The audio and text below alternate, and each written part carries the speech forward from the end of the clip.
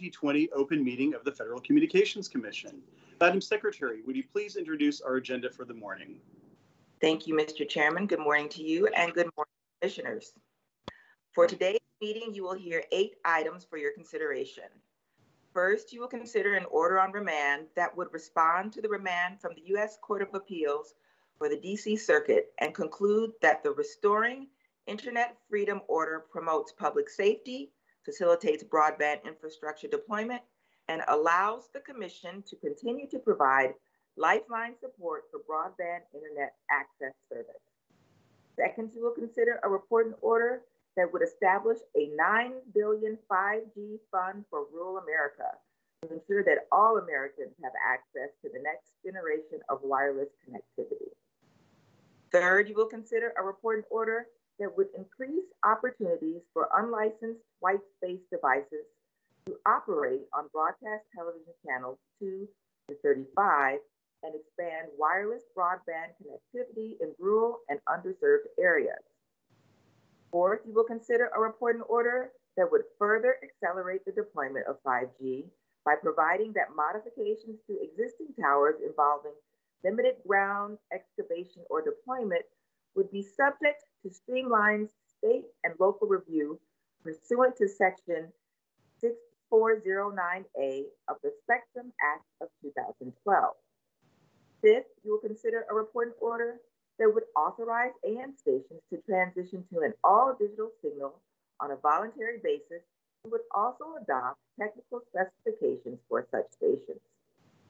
Sixth, you will consider a report and order that would expand audio description requirements to 40 additional television markets over the next 4 years in order to increase the amount of video programming that is accessible to blind and visually impaired Americans.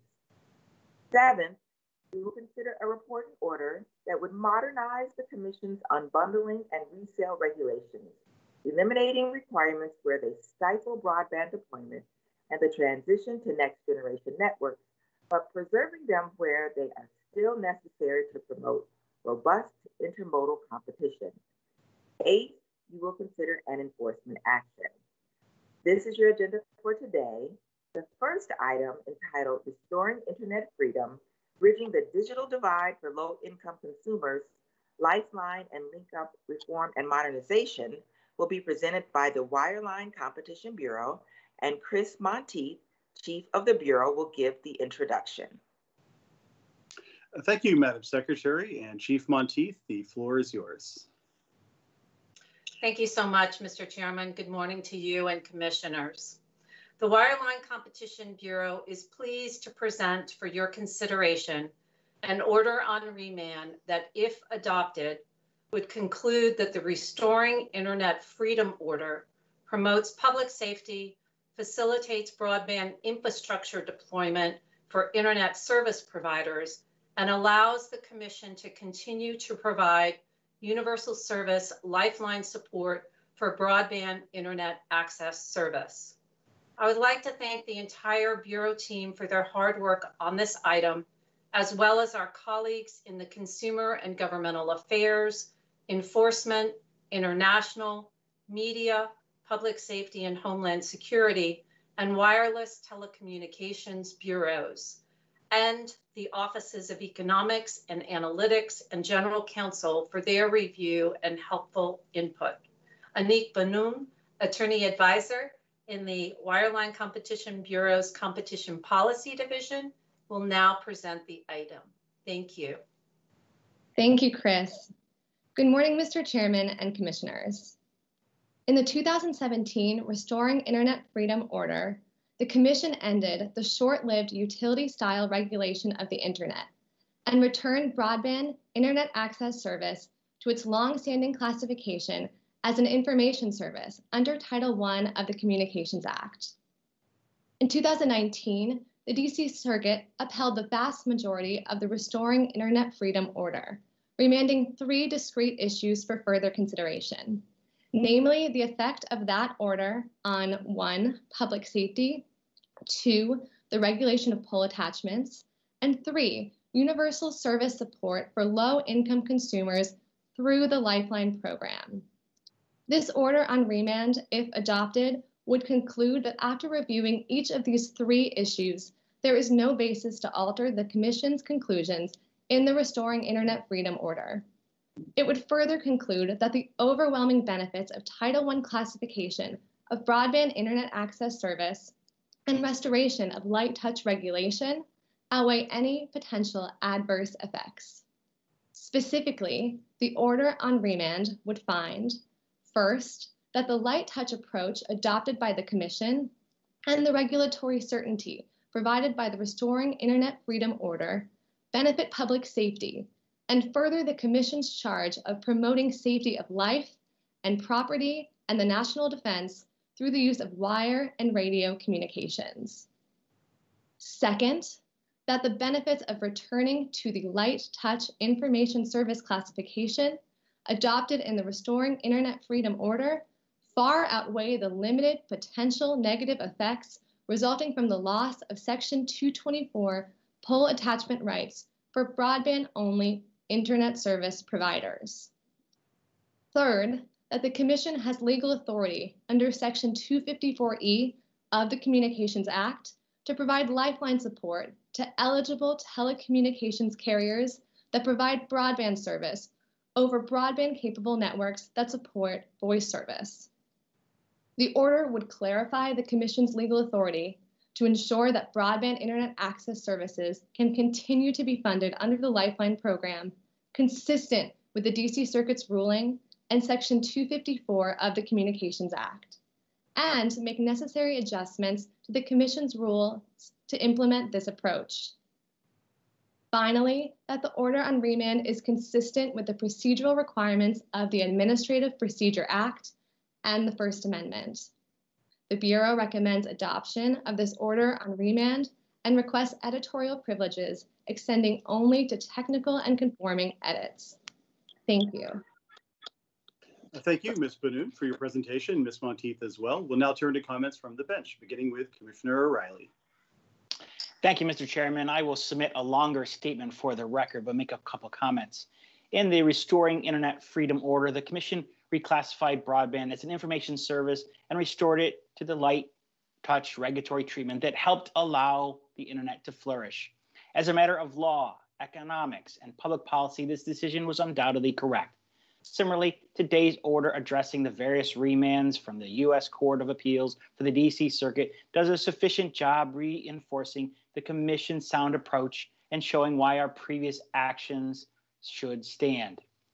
Though this order would ideally provide certainty and finality to this matter, the truth is some will always seek to return to the broken Title II regime, including its misguided approach to paid prioritization, which I have discussed elsewhere at length. We must therefore be careful not to take actions that would undermine the RIF order or make it vulnerable. Rather, we need to apply its legal and economic underpinnings consistently across our proceedings. I thank the chair. Thank you, Commissioner. Commissioner Carr. Thanks. COVID-19 has altered the lives of so many Americans. Daily routines like driving to work, sending the kids off to school, or even catching up with friends were upended. As social distancing recommendations spread across the country, Americans recreated those routines online in an instant. In turn, internet providers saw a sudden 30% spike in traffic levels.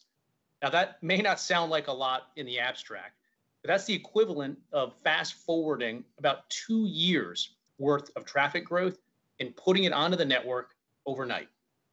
In this sense, COVID-19 represented the ultimate stress test of America's communications networks. And those networks performed when it mattered most. Our fixed networks showed strength and resiliency. And those networks, our fixed network showed strength and resiliency. Consumers experienced essentially zero degradation in service, and speeds on our mobile wireless networks actually increased during the pandemic. More than just testing our physical networks, the sudden spike in internet traffic served as the ultimate test of America's approach to internet regulation. While our networks delivered high quality service, despite elevated traffic levels. Countries that take a heavier or utility style approach to regulating the internet were not so fortunate. Their networks strained to maintain quality and speed. Across the Atlantic, EU officials asked Netflix and other streaming platforms to reduce their video quality to prevent the continent's networks from breaking. Even with those measures, fixed download speeds in Europe were far slower than in the US. And in China, internet speeds dropped 40%. America's communications networks performed because of the record-breaking levels of infrastructure investment we've seen over the past few years. While the US has only 4% of the world's population, it enjoys 25% of the broadband investment. And that's not an accident. Since the FCC's 2017 Restoring Internet Freedom Order, providers have been deploying high-speed networks at a record clip. We're seeing more miles of fiber and a greater number of high-speed cell sites getting built than at any point in time before. Internet speeds in the US have nearly doubled since our 2017 decision, and the digital divide narrowed by about 37% over the past few years. Competition has increased as well, with the percentage of Americans with more than 2 options for high-speed internet service increasing by 52%, all while prices have been decreasing. The bottom line, America's communications networks were in far better shape to handle the surge in COVID-19 traffic than they were under the Commission's Title II regime. More communities were connected to robust and resilient services. More Americans had a choice for their broadband needs. This should put the debate over utility-style regulation of the internet in the rearview mirror once and for all. And it should focus all of us on what really matters, continuing to close the digital divide and making sure every American has a fair shot at next-generation connectivity. In the end, though, the fight over net neutrality at the FCC has never really been about net neutrality. That's just the sheep's clothing. It's always been about rate regulation, a surefire way to kill innovation and scare off investment. In closing, I want to express my deep thanks to the staff of the Wireline Competition Bureau for all their work on this item. It has my support. Thanks. Thank you, Commissioner. Commissioner Rosenworcel. I support net neutrality. I believe the Federal Communications Commission got it wrong when 3 years ago it gave the green light to our nation's broadband providers to block websites, throttle services, and censor online content. I believe this decision put the agency on the wrong side of the public, the wrong side of history, and the wrong side of the law. When we went down this road 3 years ago over my dissent, 86% of the American public disagreed with the FCC's decision. 86%. They found it crazy that a handful of unelected officials in Washington could limit where we go and what we do online. They found it bananas that the FCC, the agency charged with overseeing communications in this country, would somehow insist that it shouldn't have oversight responsibility for broadband. They found it absurd that the agency would abandon the net neutrality principles that made our internet the envy of the world. What the public understood, and the FCC did not, is that this openness is revolutionary. It means you can go where you want and do what you want online without your broadband provider getting in the way or making choices for you. It means every one of us can create without permission, build community beyond geography, organize without physical constraints, consume content we want, when we want it and where we want it, and share ideas not just around the corner, but across the globe. I believe it is essential that we honor this history and sustain this openness in the future. And that is why I support net neutrality. Today, we had the opportunity for a do-over. A court sent the mess this agency made with net neutrality back to the FCC. It told us our decision was wrong for public safety, wrong for broadband infrastructure, and wrong for low-income households. It told us try again. But this order on remand makes apparent this agency is not interested in getting it right. Instead, it doubles down rather than recognizing the realities of the world around us. We are in a pandemic. It has filled our hospitals, crashed our economy, and emptied our schools. So much of daily life has been upended, but the one thing that this moment has proven with certainty is how necessary it is to be online. This is true for work, for education, for healthcare, and more. This pandemic has demonstrated that access to broadband is no longer nice to have, it is need to have for everyone, everywhere. We need a 100% policy. We need 100% of us connected to broadband, just like with electricity, just like with water. That's because no individual, no household, and no community will have a fair shot at digital age success without it. We're not there yet, far from it. The rollback of net neutrality did not get us any closer to broadband for all, despite the lofty promises made by the FCC. You see it in the reports of the digitally disconnected all around the country. We have adults sitting in cars and parking lots just to catch Wi-Fi to go online for work. We have kids lingering outside of fast food restaurants with laptops just to get a wireless signal so they can go to online class. We have cities and towns fearful that they will not survive this crisis without new efforts to extend broadband to their residents and businesses. And much like the effects of the virus itself, those who are struggling are disproportionately from groups that for too long have suffered systemic discrimination. Again, we need 100% of us connected to broadband, and we need that access to be open. Today, this agency will tell you that openness and net neutrality is not necessary. But know this, broadband providers have the technical ability and business incentive to discriminate and manipulate your traffic. And this agency has blessed their ability to do so.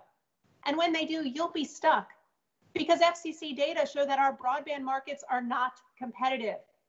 Most households in this country have no choice of broadband provider. So if your broadband provider is blocking websites, you have no alternatives.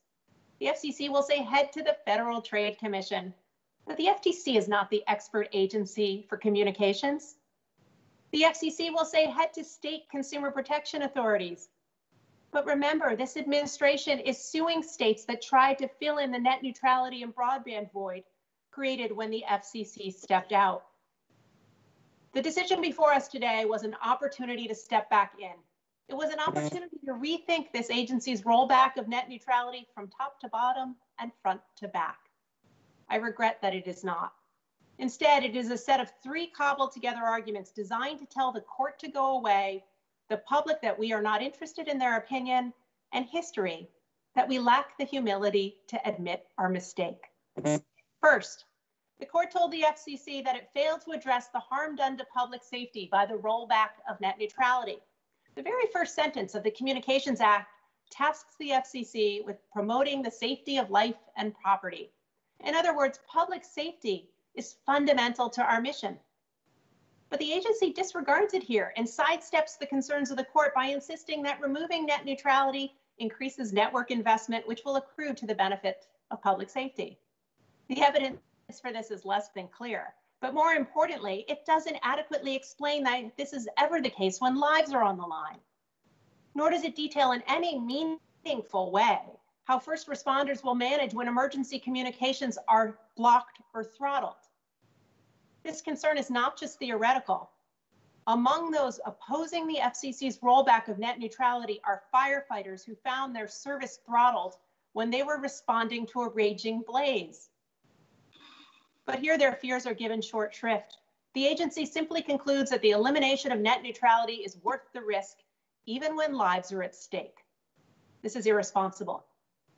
Second, the court told the FCC that it failed to address the harm done to broadband infrastructure by the rollback of net neutrality.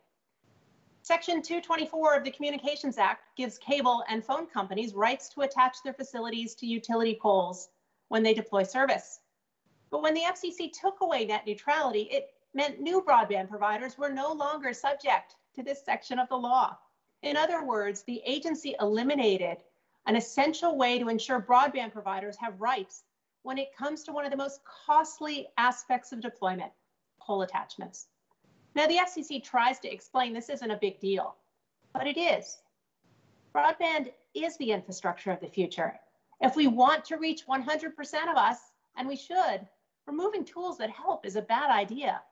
But this decision concludes it's a price worth paying for the rollback the agency wants. Third, the court told the FCC that it failed to address the harm done to broadband in low-income households by the rollback of net neutrality. Section 254 of the Communications Act details the FCC's universal service programs, including Lifeline. Lifeline is the only FCC program designed to help low-income Americans afford the cost of communications. So when the FCC's net neutrality decision undermined the basis for supporting broadband through the Lifeline program, it was natural for the court to call foul. And in response, the agency just dodges. It ignores the fact that in Section 254, universal service is defined as an evolving level of telecommunications service, and it offers a hodgepodge of citations the claim that its decision did not destabilize the Lifeline program. But it did, because there's no question the program is on less firm legal footing than it was before, and that's a shame. The future of communications is broadband, and this program should reflect that. Modernizing it is how we reach 100% of us, but this decision puts that at risk.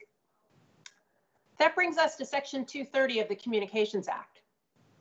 It has been in the news lately as we all grapple with the frustrations of social media. 3 years ago, the FCC insisted that Section 230's references to a competitive free market for internet compelled this agency to roll back net neutrality.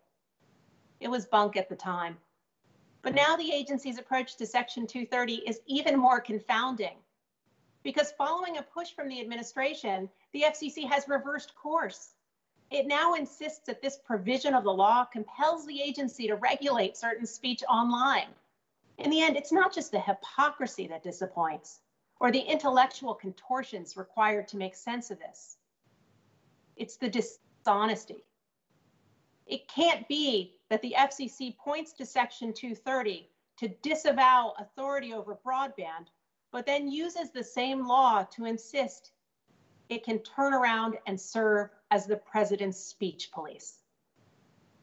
What a mess. All of this is not good for consumers, for businesses, for anyone who consumes and creates online. I dissent because it doesn't have to be this way. We can have an FCC that is responsive to consumers. We can have an FCC that accepts nothing less than connecting 100% of us to broadband. So everyone, everywhere has a fair shot in the digital age. We can have an FCC that restores net neutrality rather than doubles down on reasons to take it away. I still believe these things are possible. I still have faith that as a nation, we can make them happen. We can revisit these matters anew. So let's not stop here or now. Let's persist. Let's fight. Let's make it happen. I believe we can, and I believe we should, because the future depends on it. Thank you, Commissioner. Commissioner Starks. Thank you, Mr. Chairman. The internet has never been more important to the world around us and our everyday lives. As COVID-19 forced many businesses to shut down, companies, organizations, and governments quickly moved to get their operations online and to keep our economy afloat. Social distancing measures have forced Americans to rely on broadband to work from home, engage in distance learning, access telehealth treatments, and participate in our democracy. Meanwhile, public safety communication resources have been critical to our responses to this year's natural disasters, from hurricanes in the Southeast to superstorms in the Midwest to massive forest fires in California and the Pacific Northwest. These events show that the case for ensuring that all Americans have high quality, affordable, and reliable broadband service has never been clearer. 5 years ago, the Open Internet Order anticipated these challenges by taking a common sense approach towards ISP regulation that encouraged deployment, but also affirmed the FCC's authority to protect competition, public safety, privacy, and consumer rights. A year later, the DC Circuit upheld those rules in their entirety. The Restoring Internet Freedom Order undid that progress based on a belief that broadband providers would provide and prioritize consumers over their own monetary interests. And so nearly 3 years later, What do we have to show for this dramatic policy shift? According to analysis of U.S. Census data, more than 77 million people in the United States lack a home broadband connection, meaning they have no home internet service at all or rely solely on mobile wireless services. This is particularly the case for our most vulnerable Americans. More than half of low-income households lack a fixed broadband connection, including 30% of Black and Latinx people and 34% of Native Americans. From this alarming baseline, the trends are moving in the wrong direction. Wired home broadband adoption rates are slowing, with an increasing number of households accessing the internet, again, via their mobile devices. This is particularly, I repeat, concerning for vulnerable communities. Low-income households are nearly 4 times more likely to be mobile only than the wealthiest of households. More Americans than ever are struggling, and it should be our mission to ensure that the lack of connectivity isn't adding to their burdens. According to one recent study of nearly 300 broadband plans in 28 cities across the world, the United States has the highest average monthly prices for home broadband, and those costs add up for real families. And as the economic consequences of COVID-19 hit home, a lot of Americans are worried about how they're going to pay their bills. According to an April 2020 Pew survey, nearly 1/3 of consumers reported concern about how they were going to pay their home broadband and wireless bills, with over half of low-income households reporting these worries. And according to another recent survey, 30% of Black, Latinx, and other non-white households earning less than $50,000 a year have missed at least one payment on their internet bill since the pandemic began.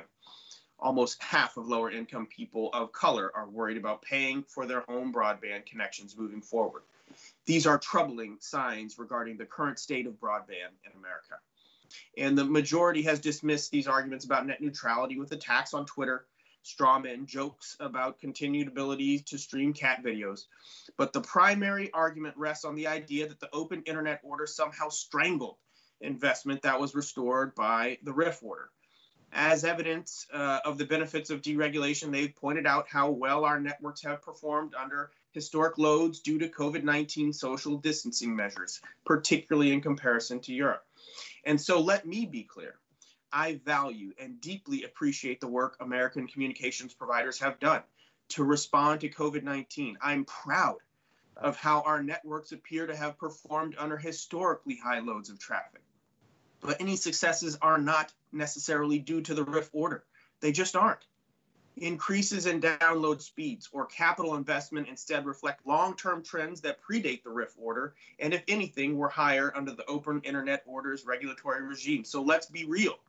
While capital investment decisions may not take place in a regulatory vacuum, they are based on multi-year business plans, anticipated market conditions, technological cycles. They don't turn on a dime with the FCC's actions. But more importantly, I'm not focused on these old arguments. We're in the middle of a worldwide health crisis in which the internet has proven essential to keeping our economy running and our citizens connected. I'm focused on the fact that the RIF order has, I believe, abandoned regulatory oversight of ISPs and left consumers to corporations with a fiduciary duty to maximize their profits. And while I'm glad that many ISPs pledged not to disconnect customers during the initial months of the pandemic, the RIF order has removed any FCC authority to enforce this voluntary commitment. Moreover, the pledge ended some 5 months ago, even as our country continues to face historic levels of unemployment and economic distress. But the FCC has no authority to prevent providers from disconnecting customers who can't pay their bills. And there are many battles that we're facing. As I mentioned, epic fires in the western part of the United States, repeated hurricanes, unprecedented storms. And throughout the country, first responders and other public safety personnel are relying on communications technology to protect us all. Yet through its elimination of Title II authority, the RIF order has left the Commission again without the ability to compel ISPs to share their network performance data, let alone impose reliability standards to ensure operations under disaster conditions. The FCC ought to have the leadership in responding to these crises. Regulatory action may not be necessary in all instances, but cheerleading voluntary industry efforts is not my type of leadership. Through the RIF order, we've lost any authority to protect vulnerable consumers and public safety organizations whose broadband connections may be at risk. The DC Circuit remanded the RIF order because it found insufficient the majority's claim that deregulation will benefit, or at least not harm, public safety, pole attachment access, and the Lifeline program. The remand order claims to address these deficiencies, but in reality, it still falls well short. So let's begin with public safety. I've already mentioned how the FCC has surrendered its authority to force ISPs to share network performance data. And while I'm glad that ISPs report that their networks have performed well, we shouldn't have to take their word for it. In fact, some reports suggest that network performance has not been perfect for all Americans. The FCC should be able to confirm ISP's claims through independent analysis of performance data so that we can identify issues and take regulatory action if necessary. In fact, that sounds pretty core to a well-functioning regulatory agency in my mind. When an ISP harms public safety communications, we're not talking about those streaming cat videos. Someone could get a busy signal when she calls 911, or firefighters may be unable to communicate with each other in the middle of a forest fire. As the DC Circuit observed, when public safety is involved, lives are at stake. Unlike most harms to edge providers incurred because of discriminatory practices by broadband providers, the harms from blocking and throttling during public safety emergency are irreparable. People could be injured or die. The remand order excuses our loss of authority here to prevent ISPs from engaging in throttling, blocking, and otherwise harming public safety communications because of the purported severe consequences that an ISP would suffer from any misconduct. For example, the remand order claims that ISPs could experience severe reputational harm, be subject to consumer protection enforcement by the FTC or state agencies for deceptive practices, even be sued by the Justice Department for antitrust violations. But none of those situations address the DC Circuit's concerns about the effectiveness of such an after-the-fact remedy in the public safety context. The remand order also claims the potential loss of life or other harms to public safety are outweighed by the benefits resulting from the RIF order's deregulatory approach. But the remand order fails to provide any specific evidence supporting these claims. In my mind, this is strike one. There are similar issues with the remand order's approach to pole attachments. At first glance, this issue may seem like one only a telecom lawyer could love, but ISPs have struggled to build out their networks without attaching equipment to utility poles. While cable and telecom providers remain protected under the RIF order, the decision to leave broadband-only ISPs with no FCC recourse places them at a huge disadvantage against incumbent providers. The remand order acknowledges that access to these poles is a competitive bottleneck, observes that cable operators, wireless internet service providers, and others have filled the record replete with stories about the difficulties in obtaining reasonable access to poles. Nevertheless, the remand order finds that reclassification does not significantly limit new entrants to the marketplace. And in an exercise in circular reasoning, simply restates the RIF order's claim that most ISPs will remain entitled to FCC protection because their broadband service will come bundled with Title II or cable services. For those ISPs who prefer to adhere to their own business plan and don't want to incur substantial expense of providing telecom or video services, the remand order directs them to their state regulatory authorities. Notes that several states have preempted the FCC Section 224 pole attachment authority or have statutes regulating pole attachment rates charged to ISPs. And of course, if the ISPs can't get state law changed, the RIF order finds that it would be counterproductive to upend our light touch regulatory framework. Again, I fail to see how such a response can satisfy the DC Circuit. Strike two. The final issue remanded to the court is the effect of the RIF order on the Commission's Lifeline program. Nearly 8 million vulnerable Americans rely on this vital program to stay in touch with their families, employers, healthcare providers. When the Commission added broadband to the Lifeline program in 2016, we clearly based that determination on broadband status as a telecom service under Title II. And as the DC Circuit found, the RIF order ignored the impact of reclassification on the Lifeline program, effectively eliminating the agency's authority to offer Lifeline support for broadband. And in response, the majority engages in strained legal reading to find that a provider may continue to receive Lifeline support for broadband service as long as that provider remains an eligible ETC offering telecom service to some customers. This would be tricky on its own terms, but voice service in the Lifeline program will be phased out next year as we sit here. What will happen to those Lifeline providers who may not have any remaining voice customers after the phase out? This is perilous to the millions of vulnerable Americans who depend on the program. The remand order ultimately concludes that even if its legal reasoning falls short, the benefits of reclassification, again, outweigh the removal of broadband internet access from the Lifeline program.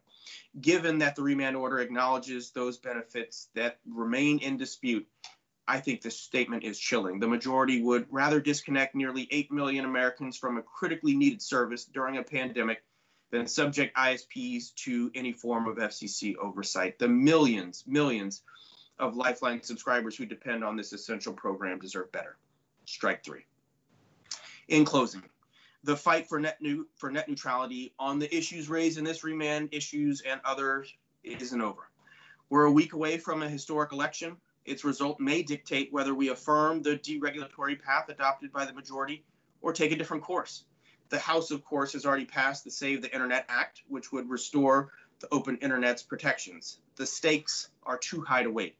We should take stock of the lessons we've learned since adoption of the Open Internet Order, adopt new rules that are forward-looking, reaffirm the basic principle of consumer choice reflected in the 2005 Internet Policy Statement. That means building on the consensus that blocking and throttling should be prohibited. It means protecting competition by banning paid prioritization, and it means providing more specific guidance regarding our transparency rules so consumers don't have to scroll through pages of lawyer speak to make their own informed choices. As we vote on this item, I am also struck by the majority's inconsistency in affirming the RIF order, even as the chairman has announced his plan to circulate a rulemaking on Section 230. After all, it was in the RIF order that the majority pointed to Section 230 as evidence of Congress's intent that broadband should receive a free market approach as an information service. It is absurdly ironic that net neutrality's strongest opponents now argue that the commission should interpret Section 230 to control the speech of private companies. Those pieces don't fit together. And you can't pretend to have a light touch regulatory framework when you're proposing to regulate online content with a heavy hand. This ideological about-face shows that the imminent Section 230 rulemaking, I think, is about pleasing the president rather than making good policy. I dissent. Thank you, Commissioner. Almost 3 years ago, the Federal Communications Commission adopted the Restoring Internet Freedom Order.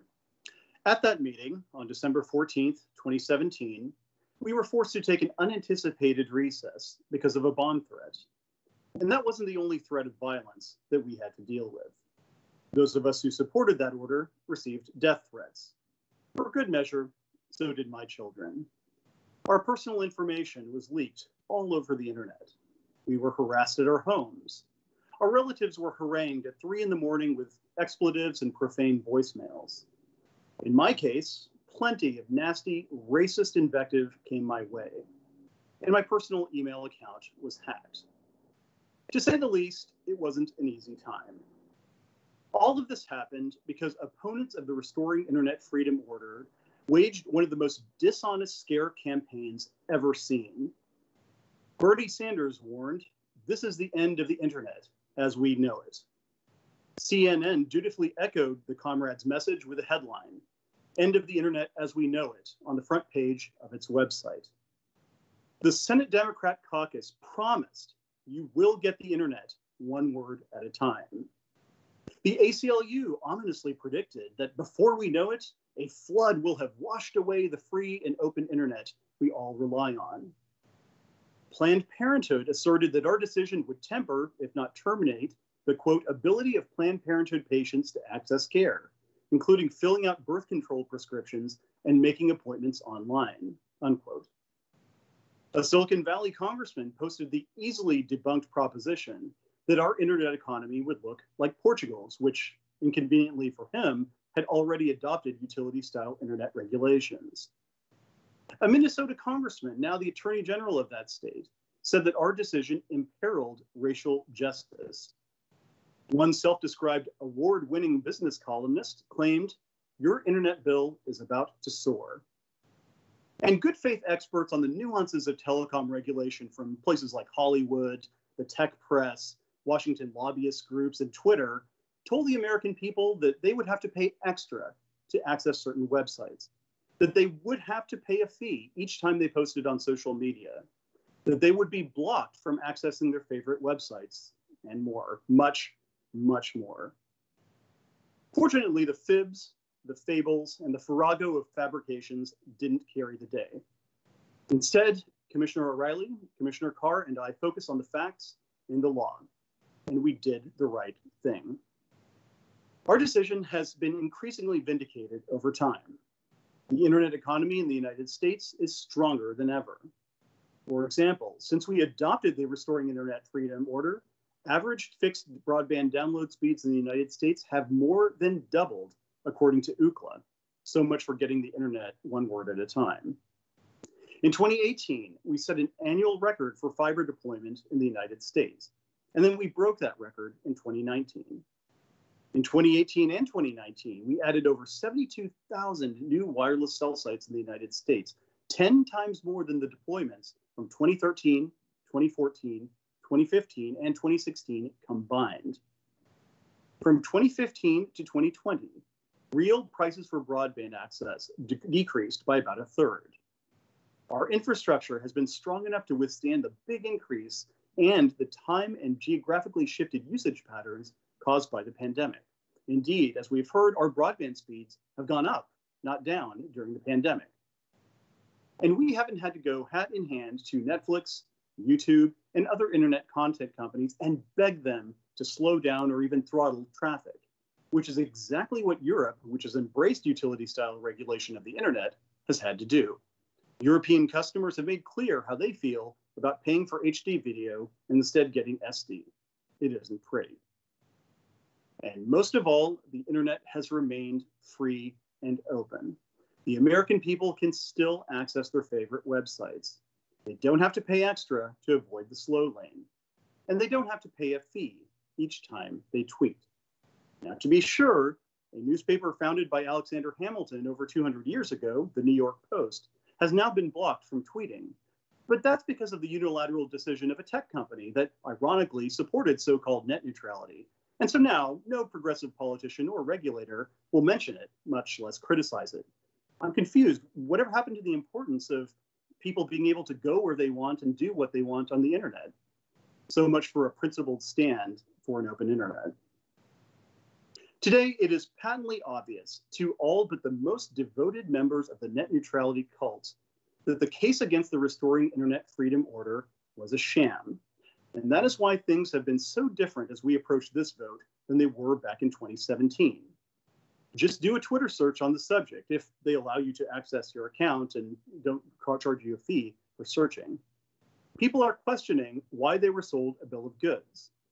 Opponents of the Restoring Internet Freedom Order, who promise you even today that the sky is about to fall, have lost their credibility. The market for shameless demagoguery has dried up. The ruckus is over. Now, none of this, of course, should be a surprise. After all, the free and open internet developed and flourished under a light touch regulatory framework that started in the Clinton administration and served us well for almost 2 decades, including the first 6 years of the Obama administration. So when we returned to that framework in 2017 and abandoned the prior FCC's misguided 2015 decision to subject the internet to heavy-handed regulation under rules designed for the Ma Bell telephone monopoly in the 1930s, there was no reason for any reasonable person, knowledgeable person, acting in good faith to think that the parade of horribles promised by opponents would come to pass. Nor should there have been much doubt about the legal soundness of our decision. Last year, the U.S. Court of Appeals for the District of Columbia Circuit upheld the key decisions that we made in the Restoring Internet Freedom Order. It upheld our decision to reclassify broadband internet access service as an information service regulated under Title I of the Communications Act, instead of the telecommunications service regulated under Title II. It affirmed our decision to eliminate the conduct rules adopted by the prior commission in 2015. And it affirmed our enhanced transparency rule, which ensures that internet service providers disclose to consumers and innovators alike their network management practices. The DC Circuit did ask us to consider three narrow issues on remand, namely, any effects the Restoring Internet Freedom Order might have on public safety, pole attachment regulation, and the Lifeline program. And in today's decision, we consider these three issues in depth and conclude that none of them counsel against reversing the decisions that we made 1,048 days ago. First, our decision is consistent with our mission to promote public safety. The FCC has always taken this mission seriously, as demonstrated by our recent actions on issues from improving the accuracy of wireless location information transmitted with 911 calls to enhancing the geo-targeting of wireless emergency alerts. And there is no evidence that the Restoring Internet Freedom Order has harmed public safety. Indeed, by employing a light-touch, market-driven approach to regulation, broadband providers are better able to build stronger and more resilient networks that enhance public safety, including through services like Next Generation 911. This year, for example, one might say that the COVID-19 pandemic put our networks in the United States to the ultimate stress test, and our networks passed that test with flying colors. Again, broadband speeds actually increased, and we didn't have to slow down or throttle traffic, unlike our European counterparts. Additionally, public safety organizations are not harmed by the Restoring Internet Freedom Order for the same reasons that consumers aren't harmed. The transparency rules we adopted require disclosure of any blocking, any throttling, or any affiliate or paid prioritization. And we empowered the Federal Trade Commission, an agency dedicated to consumer protection, to ensure that internet service providers behave consistently with their disclosures. To date, we haven't seen any of these practices in the marketplace with respect to network operators. Tech giants, a separate story. And that, of course, isn't surprising. Broadband providers have strong business incentives to ensure that public safety communications are not negatively impacted, just as they have strong incentives not to implement practices that negatively impact consumers. Second, the Restoring Internet Freedom Order has a negligible effect on our authority to regulate pole attachments under Section 224 of the Communications Act. And that is because the overwhelming majority of internet service providers commingle telecommunications or cable services with broadband service, minimizing any impact resulting from any loss of Section 224 attachment rights.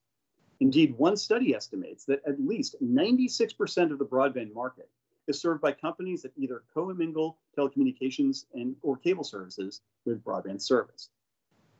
Moreover, the FCC's pole attachment jurisdiction does not extend to 22 states and the District of Columbia, which have reverse preempted us. That is, they've displaced us with their own assertion of regulatory power, as well as our lack of jurisdiction over poles and by municipalities, electric cooperatives, railroads, and the federal or state governments, further lessening any impact.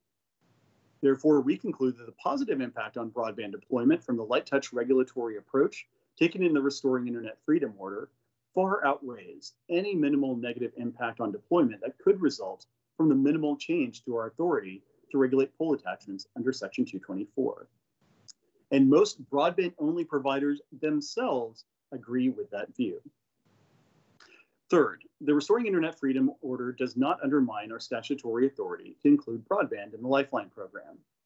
We have ample authority under Section 254E to provide Lifeline support for broadband services furnished by eligible telecommunications carriers, or ETCs. Indeed, it is worth noting that broadband internet access service was classified as a Title I information service, not a Title II telecommunications service, when the FCC first used the Lifeline program in 2012 to fund broadband service when we launched the Lifeline Broadband Pilot Program. Under the Communications Act, it is the common carrier status of the provider, not the service, that governs whether the provider is eligible to receive Lifeline support for services provided over its network. Thus, if a common carrier offers voice service and qualifies as an ETC, the Lifeline program can support affordable broadband internet access service. For all of these reasons, we stand by and reaffirm the decision that we made in December of 2017, a decision that the passage of time has proven correct. Because of the Restoring Internet Freedom Order, more Americans have access to broadband.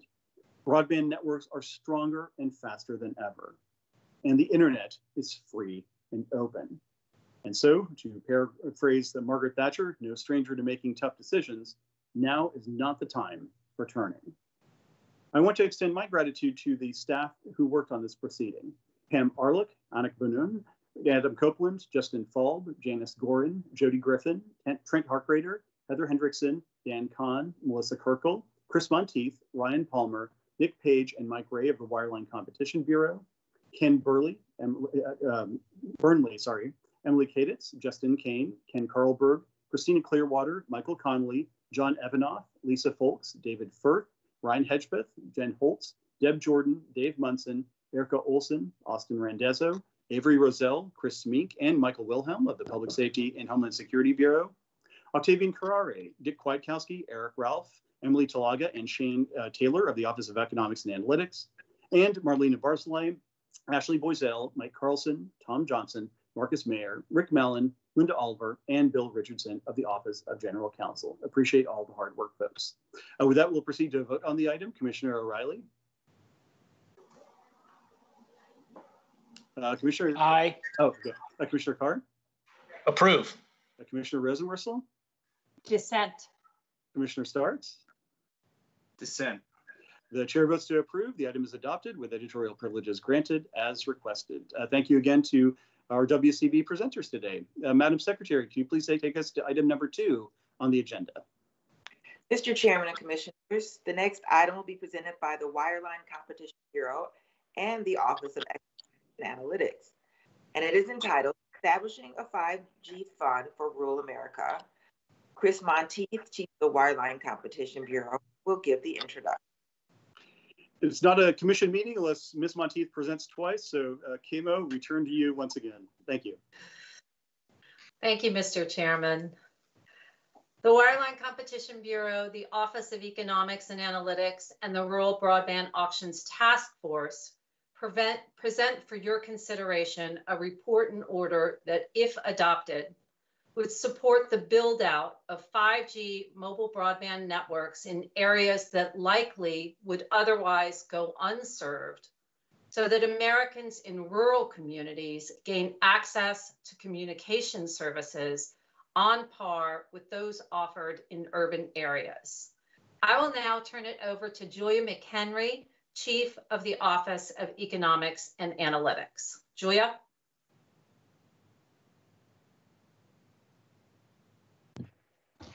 Button. Thank you, Chris. Mr. Chairman and Commissioners, I would like to thank the staff of the task force, the auctions division, and other staff of the Office of Economics and Analytics for their tremendous work on this item. My thanks also to the Wireline Competition, Wireless Telecommunications, Consumer and Governmental Affairs, and Enforcement Bureaus, as well as the Office of Communications Business Opportunities, Engineering and Technology, and the General Counsel for their helpful input. Valerie Barish, Attorney Advisor in the Office of Economics and Analytics, will now present the item. Good morning, Mr. Chairman and Commissioners. This report and order, if adopted, would establish the 5G Fund for Rural America as a replacement for Mobility Fund Phase 2, directing universal service funds to support the deployment of 5G service in rural areas, to make certain that the Commission's limited Universal Service Fund dollars are used to support deployment of state-of-the-art wireless networks that are more responsive, more secure, and faster than today's 4G LTE networks, and would further secure our nation's leadership in 5G. The report and order would adopt the Option B approach proposed in the 5G Fund Notice of Proposed Rulemaking and award 5G Fund Phase 1 support based on new, more precise, verified mobile coverage data collected through the Commission's Digital Opportunity Data Collection, and would award support based upon where new mobile coverage data submitted in the Digital Opportunity Data Collection show a lack of unsubsidized 4G LTE and 5G broadband service. The report and order would largely adopt the basic framework for the 5G Fund as proposed in the 5G Fund Notice of Proposed Rulemaking. First, it would adopt a total budget of $9 billion for the 5G fund, which would be awarded in 2 phases using multi-round descending clock auctions with a 10-year term of support for each phase of the 5G fund, with up to $8 billion in phase 1, with $680 million reserved for service to tribal lands. It would award at least $1 billion plus any unawarded funds from phase 1 in phase 2 to specifically target deployment of technologically innovative 5G networks that facilitate precision agriculture. Second, it would adopt the use of an adjustment factor for bidding in the 5G fund auction and disaggregating legacy mobile high-cost support that would assign a weight to each geographic area that reflects the relative cost of serving areas with differing terrain characteristics, as well as the potential business case for each area. Third, it would avoid overbuilding by allowing T-Mobile to identify areas that it will commit to deploying as part of enforceable deployment commitments made to the Commission as part of the T-Mobile Sprint transaction. Finally, it would adopt broadband-specific public interest obligations and performance requirements for legacy high-cost support recipients that would require them to use an increasing percentage of legacy support to deploy 5G services starting next year and meet specific service deployment milestones subsequently adopted by the Office of Economics and Analytics and the Wireline Competition Bureau. The Wireline Competition Bureau, Office of Economics and Analytics, and Rural Broadband Auctions Task Force recommend adoption of this report and order and request editorial privileges extending only to technical and conforming edits. Thank you very much. We'll now turn to comments from the bench, beginning with Commissioner Riley. Thank you, Mr. Chairman. I don't have an official statement, but I'll make a couple points and move on. I appreciate this item agrees to follow the improved maps before extending funding. That's the law. I suspect that this item likely will change over the next few years. It probably can be improved in a number of areas, and I hope that occurs. I thank the chair for the time. Thank you, Commissioner. Commissioner Carr. Thanks.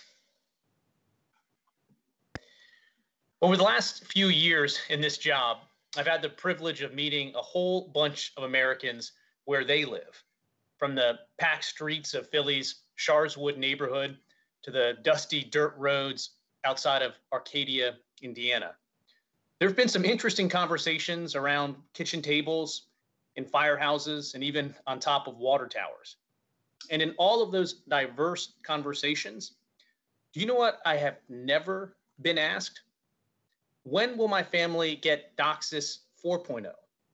Why don't we have multi-strand fiber to my neighborhood node? Not even, and this one is particularly wounding and personal to me, how is my local small cells 5G NR coming along? People don't even talk generally about broadband. They talk about fast internet. I haven't heard any of those questions. Instead, what I've heard a lot about is this: when will we get fast internet? My family, my business, we need fast internet. Please help. We have helped, and it's one of the great honors of being at the FCC. Partnering with the private sector, we've made it easier to build broadband networks. We've brought to market more spectrum than ever before. We've fostered a 5G workforce through training, education, and awareness.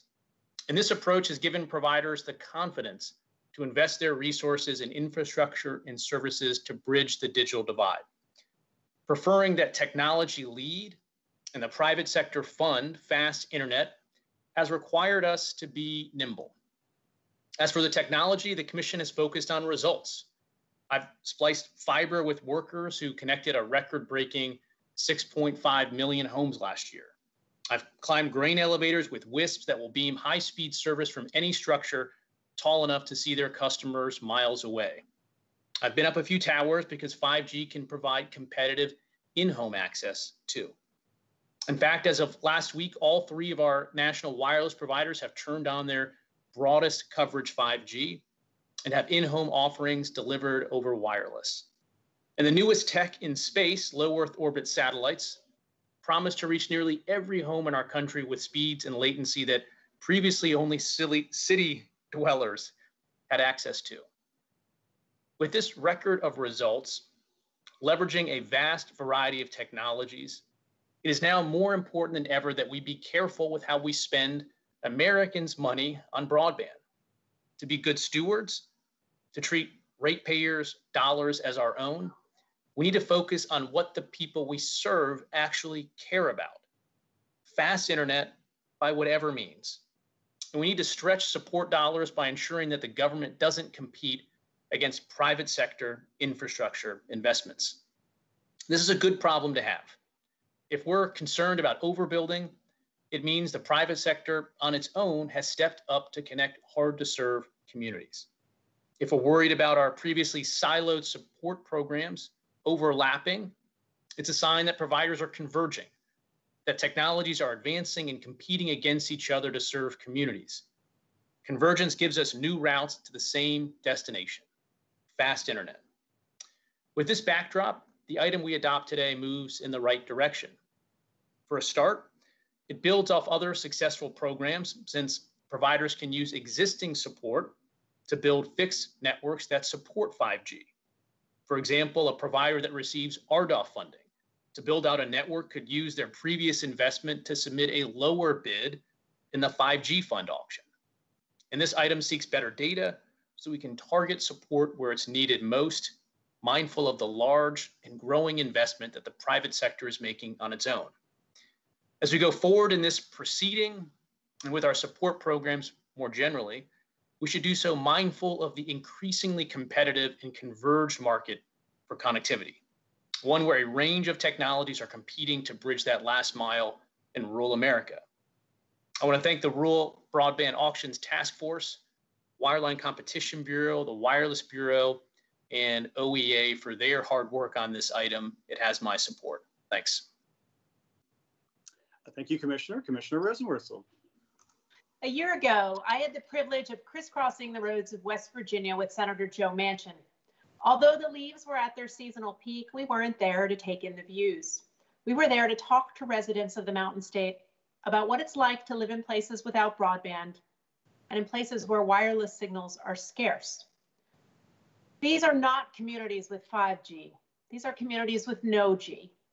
But if you look at the maps we have at the Federal Communications Commission, you might be surprised. More often than not, in West Virginia and elsewhere, they don't get it right. They suggest wireless service is available when it's not. They say signals are strong when the lived experience of those who reside there will very clearly and very quickly tell you otherwise. The truth is that this agency has known for years that its maps need serious attention, but unfortunately we have little to show for it. This is especially true when it comes to wireless service.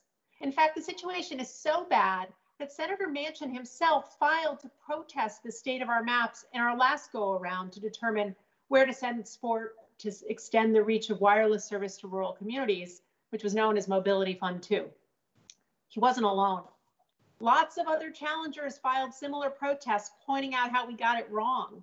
In fact, together they filed so much material about errors in our data that this year the agency threw in the towel on Mobility Fund 2 and started anew, which brings us to the new 5G fund before us.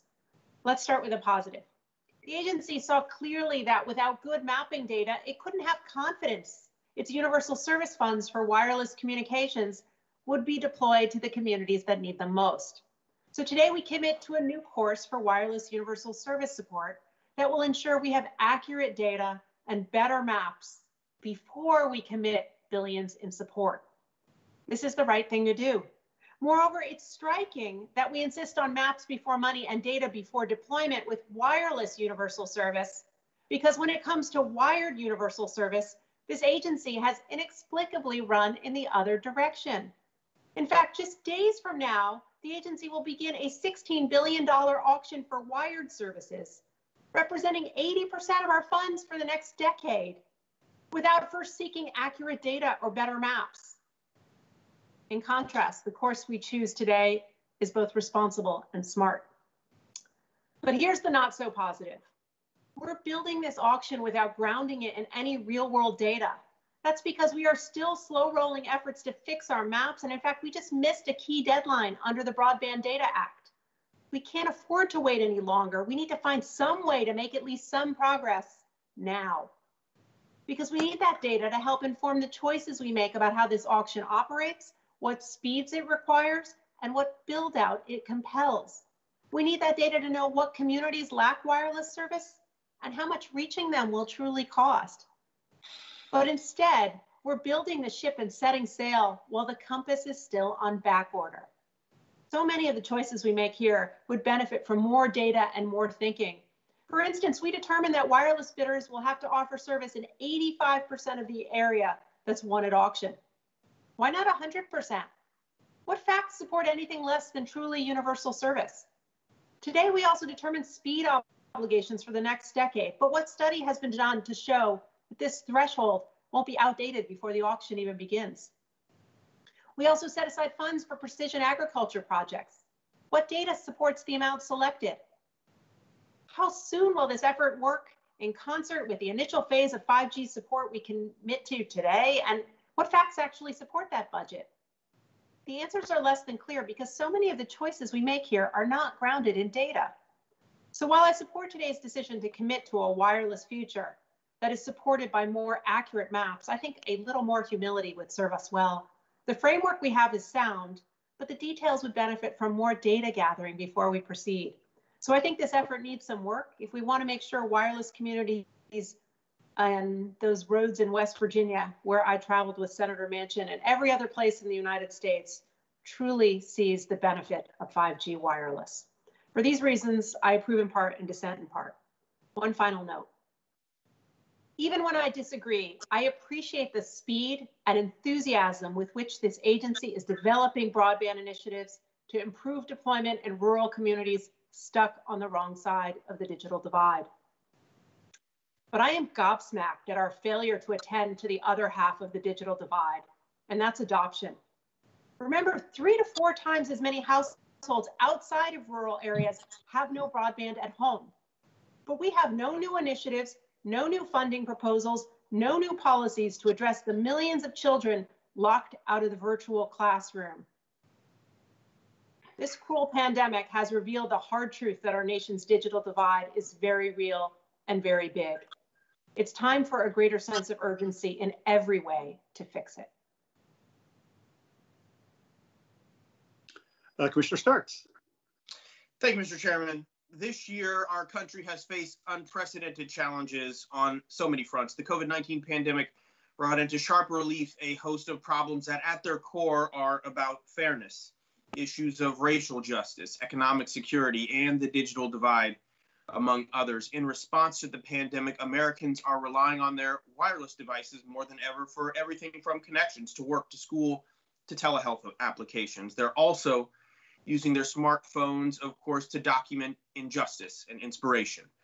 Modern wireless technology has served as a powerful tool for building movements that are changing our country and our world. These events should leave no doubt that full participation in civil society requires that internet connection. That's why we must do more to make high quality, affordable broadband, including 5G wireless service, available to everyone. Our nation's 5G success will rely on smart policy decisions and industry execution.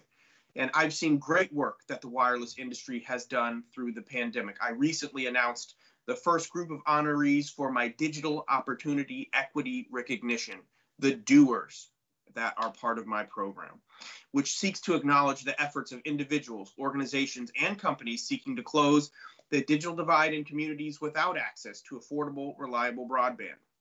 Those honorees included several wireless representatives who are working hard to ensure that no one gets left offline during the crisis. They include wireless and rural tribal providers like Nishanet in Iowa, Intua Wireless for the Navajo Nation, and Triad Wireless in Arizona, as well as Dr. Keisha Taylor, the National Education Administrator for T-Mobile for Education. This is great work, but much more is required to ensure that everyone shares in the benefits of advanced wireless service. According to the Pew Research Center, a disproportionate number of Black and Latinx Americans rely solely on their mobile devices to connect to the internet. Even before 2020, mobile phones were the only way many in these communities could access that online education, the healthcare, and the employment that they need. 5G must reach these wireless-only households. They share the ubiquitous need to access the most innovative telehealth treatments, participate in sophisticated distance learning from the kitchen table or the city bus, and be as productive working from home as in the office. Every American deserves the opportunity to participate in the 5G revolution, even if they don't live in the wealthiest neighborhoods. We otherwise risk devolving into two Americas, one in which those with much get even more, and another that is stuck in the past and falling further and further behind every year. With stakes this high, it is important that we get every last drop out of our universal service dollars. That starts with gathering adequate data that will allow us to really understand the problem. As the Mobility Fund Phase 2 staff report released last year made plain, the widespread skepticism about our current data was justified. Earlier this year, I argued that option A, under which we would target this funding without first developing the new coverage maps Congress ordered us to develop, was so flawed and so unsound that it didn't even belong in the NPRM. I'm not surprised then that commenters overwhelmingly rejected that proposal. Making long-term funding decisions based on deeply flawed maps and data would extend and deepen the problems that have interfered with efforts to close the digital divide for too long. And so I agree with the conclusion in today's decision that requiring new mobile coverage data will result in a better understanding of the unserved areas most in need of our limited universal service funds and then existing data. Option B is the right call. So where does that leave us? Before distributing the 5G fund, we do need to gather and analyze new wireless coverage data for the vast majority of the United States. Today's decision tells us to expect that data in 2021 or 2022. Because we are deciding today to make completing that work a precondition to the auction, we should be doing everything in our power to make new maps and data available as quickly as possible. And that's why I'm surprised to be voting on some of the issues addressed in today's item for two reasons. First, it makes me question whether the Commission has had its priorities in the right order. Last year, in response to bipartisan frustration with the Commission's failure to correct its data, Congress passed the Broadband Data Act. Among other things, that legislation required the Commission to adopt final new mapping rules by September 2020 at the latest. We fell short and did not meet that deadline. Given the direct instruction from Congress and the centrality of those rules to the ultimate success of the 5G fund, we should have prioritized them, stayed focused, finished the job. Instead, we find ourselves now in a situation that can only be described as backward. Auction rules we plan to use in 2 years are before us today, and our past due mapping regulations are not. Second, because we know that under option B, the 5G fund auction is more than just a few months away, many of today's decisions do seem premature. Central in my mind, for example, is the budget. The order explains that the more precise and granular mobile broadband coverage data that will become available in the digital opportunity data collection proceeding will show that the number of areas unserved by unsubsidized 4G LTE will be substantial. But it doesn't provide an estimate of how far off the existing data is or an explanation of the assumptions underlying that estimate. And that leaves this order with a paper-thin justification for the fund's $9 billion budget. Basically, the order explains the Commission took the MF2 Phase 2 budget and doubled it. And the order blows past concerns raised in the record that the budget the Commission adopts may not be or may be insufficient, may not be sufficient, pointing out that none of those commenters propose an alternative amount for the 5G fund. But can we blame them? Without new maps, new data, we don't really know how many and what kinds of locations need the money to cover, and neither do our commenters. And so without that information, the order's assertion that this budget balances the Act's competing objectives, including providing support that's sufficient but not so excessive, it lacks a firm grounding in my mind. And so with respect to phase 2, the order recognizes that with the benefit of more time and more information, we may need to adjust this budget, particularly for the budget for tribal lands. And so in my mind, that conclusion also applies to phase 1. The concerns are not allayed by the existence of a phase 2 reserve set aside for some unspecified date in the future.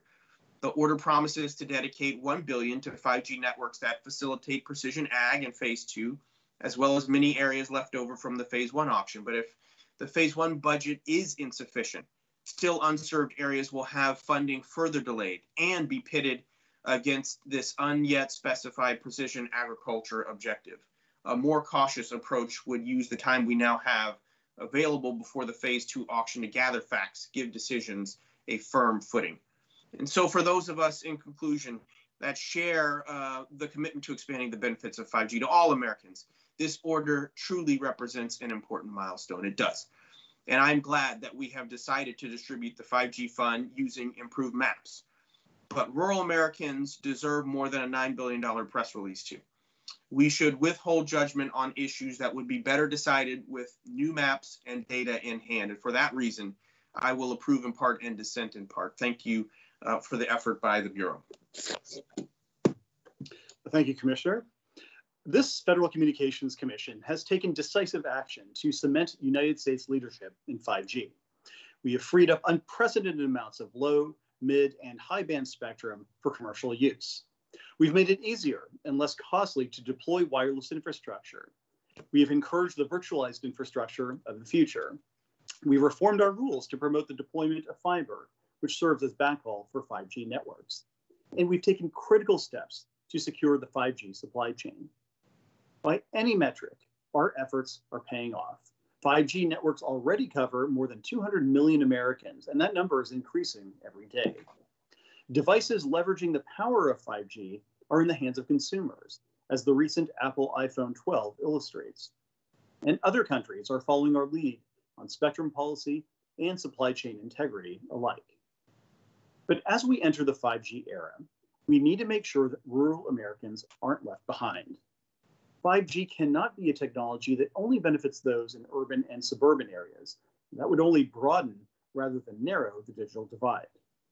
Well, fortunately, we've already taken steps to make sure that doesn't happen. One of them is the enforceable commitment we secured from T-Mobile during the T-Mobile Sprint merger proceeding to cover at least 90% of rural Americans with its 5G network within 6 years. But now we need to build on that momentum and make sure we bring the benefits of 5G to all Americans, no matter where they live. And that means that we need to recognize that there are some sparsely populated areas of our country where the business case for building out 5G networks simply won't exist with private capital alone.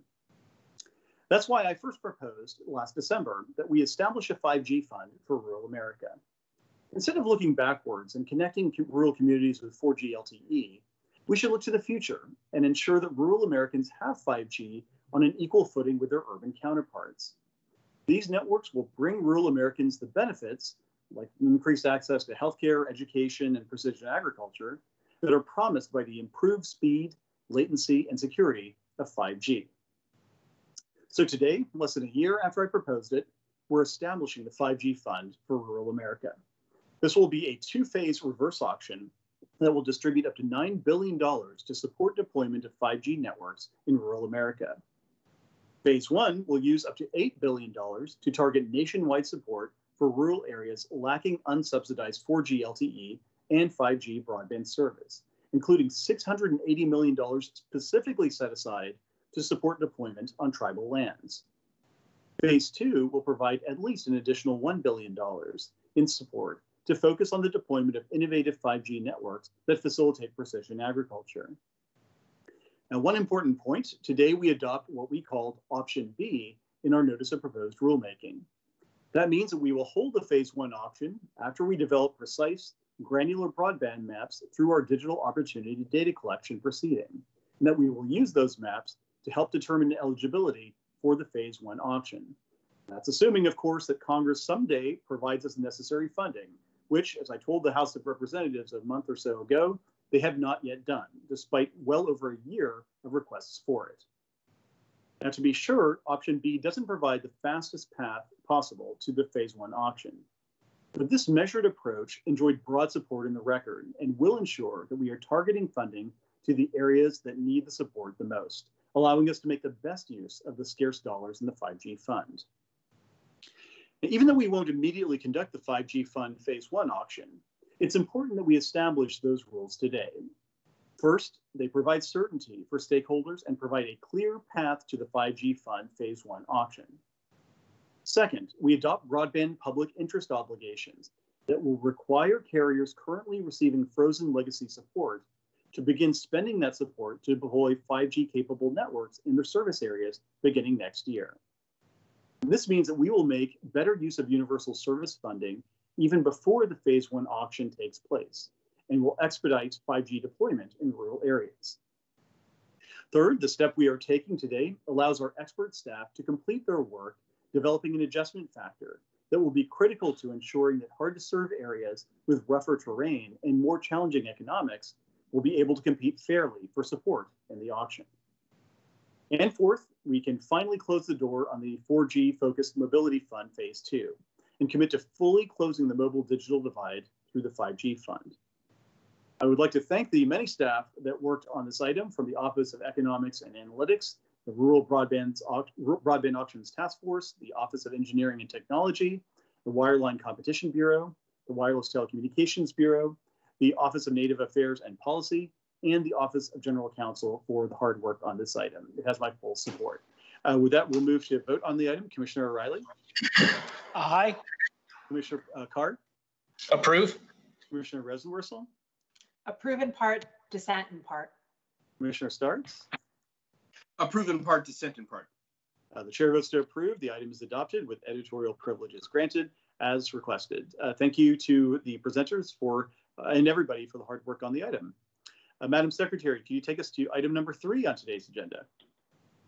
Mr. Chairman and Commissioners, the third item on your agenda will be presented by the Office of Engineering and Technology and is entitled Increasing Unlicensed Wireless Opportunities in TV White Spaces.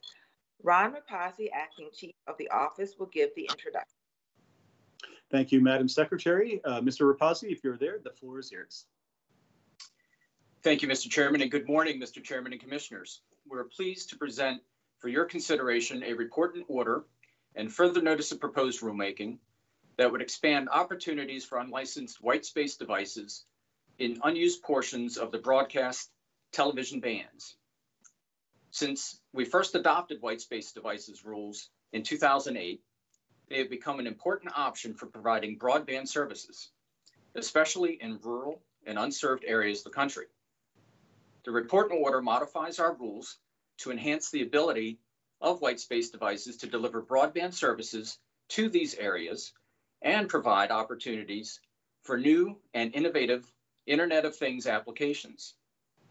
The further notice of proposed rulemaking explores possible changes to the model for identifying unused spectrum for white space devices. Hugh Van Tuyl, Senior Engineer in our Policy and Rules Division, will present the item. Thank you. Good morning, Mr. Chairman and Commissioners. The item before you is a report and order and further notice of proposed rulemaking that expands opportunities for unlicensed white space devices operating in broadcast television bands. White space devices are used to provide affordable broadband service to rural and underserved areas and can also provide greater connectivity for Internet of Things devices. This item continues our ongoing efforts to spur growth of the white space device ecosystem so that the benefits of broadband communications can be enjoyed by all Americans while protecting broadcast television stations and other licensed services from harmful interference. This portion of the radio spectrum has excellent propagation characteristics that make it particularly attractive for delivering communication services over long distances. Fixed white space devices are being deployed today by wireless internet service providers, or WISPs, to provide internet connectivity to rural and underserved areas, including schools, libraries, and individual households. The report and order increases the maximum power and antenna height for fixed white space devices, which will enable WISP to provide broadband coverage at greater distances and lower cost. We continue to protect authorized services and protected entities from harmful interference by requiring correspondingly larger separation distances for these white space devices. The report and order also allows higher power mobile operations within defined geo-fenced areas. The geolocation capability required for mobile white space devices, working in conjunction with a white space database, will ensure that these devices do not cause harmful interference to authorized services and protected entities in the TV bands.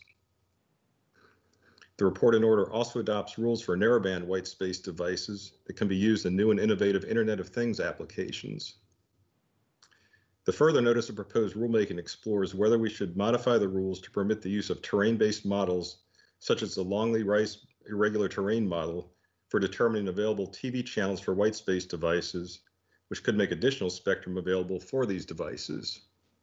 The staff recommends adoption of this item and requests editorial privileges solely for technical and conforming edits. Thank you. Thank you and Mr. Reposit for that presentation. We'll now turn to comments from the bench, beginning with Commissioner O'Reilly. Thank you, Mr. Chairman. Making television white spaces available for wireless services without disrupting the great work of America's broadcasters has been a project of mine since well before I came to the Commission. It's been a pleasure to lead the charge on this effort, even if faced some reluctance both externally and internally, which thankfully appears to have dissipated. Utilizing the gaps between TV stations provides a unique opportunity to expand wireless broadband services to those Americans without access to them. Foremost, it provides access to frequencies in rural America where there are fewer broadcasters, assisting our efforts to serve the unserved, especially with new broadband offerings, and to use spectrum as efficiently as possible. Everyone should celebrate the recently demonstrated benefits of white space usage, particularly those by Microsoft's Airband initiative. Today's action, which incorporates a collaborative agreement between Microsoft and Americans broadcasters, will allow greater use of TV white spaces by increasing power limits in less congested areas and permitting higher antenna heights for fixed wireless equipment, allowing higher power for mobile operations within defined areas, and adopting rules for narrowband IoT operations. These rule changes, along with some other technical tweaks, will enable the provision of a wider variety of wireless services to Americans over a larger geographic area, while not harming incumbent broadcast service. Although these are great developments, there are still some areas that need to be considered further. I thank my colleagues for agreeing to pursue terrain modeling and seek comment on its possible implementation. I also appreciate my colleagues agreed to changes clarifying certain rules affecting the use of narrowband IoT devices. While I will not be at the Commission to push and resolve remaining last few issues, I'm encouraged that my colleagues agreed to explore them. I look forward to following the developments of TV white spaces broadband offerings and seeing what other innovative services grow out of this proceeding. I will approve, and I thank the chair. Thank you, Commissioner O'Reilly. Commissioner Card. Thanks. Blue Mountain is a ridge line that rises about 1,000 feet above the farms in small towns that are spread across Pennsylvania's Cumberland Valley. Up on top of that ridge, a few miles outside of Carlisle, sits an old AT&T long line tower. It's a roughly 5-story concrete structure first built in the 1940s, but it was cutting edge back in the day, part of the then high-tech network of microwave towers that connected the east and west coasts of the country. Today, a fixed wireless provider, CTI Networks, is putting this old infrastructure to a new use. Like many WISPs, CTI is a small and scrappy company. I met its owner, Alan, at the tower last week, and from up on top, he pointed out all the farms and homes in the valley below that had been stuck with only slow DSL for far too long. That's now changing. Alan has attached a couple of small antennas to the tower that are now beaming high-speed wireless service to these underserved communities. I've seen essentially the same story play out in rural areas throughout the country, where WISPs are working tirelessly to provide life-changing internet service to communities that have been left behind. Stories like these are precisely why today's item is such a big win for consumers in these hard-to-reach communities. Fixed wireless will continue to play an important role in the FCC's effort to increase connectivity, and it's critical that we expand opportunities for white space devices, particularly in rural America, as we do here today. We can make even more progress towards closing the digital divide while empowering rural communities through high-speed connections. A big reason we're here today, of course, is because stakeholders got together, they compromised, and identified a path forward. This item is a testament to their efforts, and I'm hopeful their action today will help accelerate fixed wireless builds in even more rural communities that are still on the wrong side of the digital divide. I want to thank the Office of Engineering and Technology for their work on this item. It has my support. Thanks. Thank you, Commissioner. Commissioner Rosenworcel. The years 2008 and 2020 have a few things in common. Both feature a major election. Both have Tampa Bay playing in the World Series. And a bit further below the campaign and cultural radar, in both years, we have decisions that are monumental for white spaces. It was in 2008 that the FCC first decided to open up unused broadcast spectrum for unlicensed services. Instead of letting portions of traditional television airwaves lay fallow, we determined white spaces should be available for innovation. In 2020, we are still enchanted with the opportunities for unlicensed services in these airwaves. We've explored a range of possibilities, including broadband access in underserved communities. But technical challenges have sometimes limited our progress. So today we make another important decision in the history of white spaces, building on the work of a group of interests in this band that came together to hammer out their differences. We adopt rules that give devices using white spaces increased flexibility. Specifically, we increase permissible power levels for both fixed and mobile devices and remove existing restrictions on antenna heights on fixed devices in less congested areas. In addition, we revise our rules to authorize new narrowband services and applications. Making these changes is the right move. Today's decision has my support. But here's my wish. Let's not wait another dozen years before making our next meaningful decision on white spaces. We have too much work to do to power the Internet of Things, extend the reach of broadband access, and expand the range of innovation possible in wireless service. So let's get to it. Thank you, Commissioner. Commissioner Starks. Thank you, Mr. Chairman. Millions of Americans live in areas without any form of broadband service. The Commission has long sought to promote the use of white spaces as a broadband service option for these communities. And so today's decision is a great step towards finally realizing the full potential of this important technology. The rule changes adopted today reflect a common sense agreement between the white space community and broadcasters that will allow for more full, robust service, efficient spectral use, particularly in rural areas, without increasing the risk of harmful interference to television broadcasters or other authorized services. With better access to broadband service, rural and tribal communities will be able to strengthen their local economies, receive higher quality telehealth services, successfully participate in distance learning, and securely work from home during this pandemic. I'm particularly pleased about how our new rules will expand the mobile use of white space devices.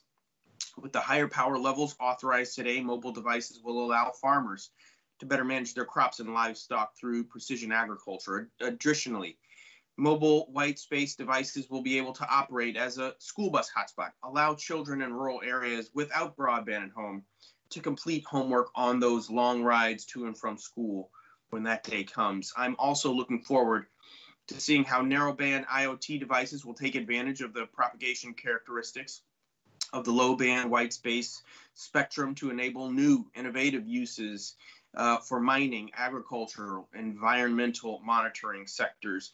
These rule changes we adopt today will maintain a low risk of harmful interference while expanding opportunities for IoT in rural environments. Finally, I do appreciate that the order reflects changes suggested by me and my colleagues, including seeking further comment on the use of terrain-based models to protect services in the TV bands. While there may still be some questions about how these models would work in the white spaces context, they do deserve further consideration because they reflect real world conditions and are used for other bands. And so I look forward to the comments on that.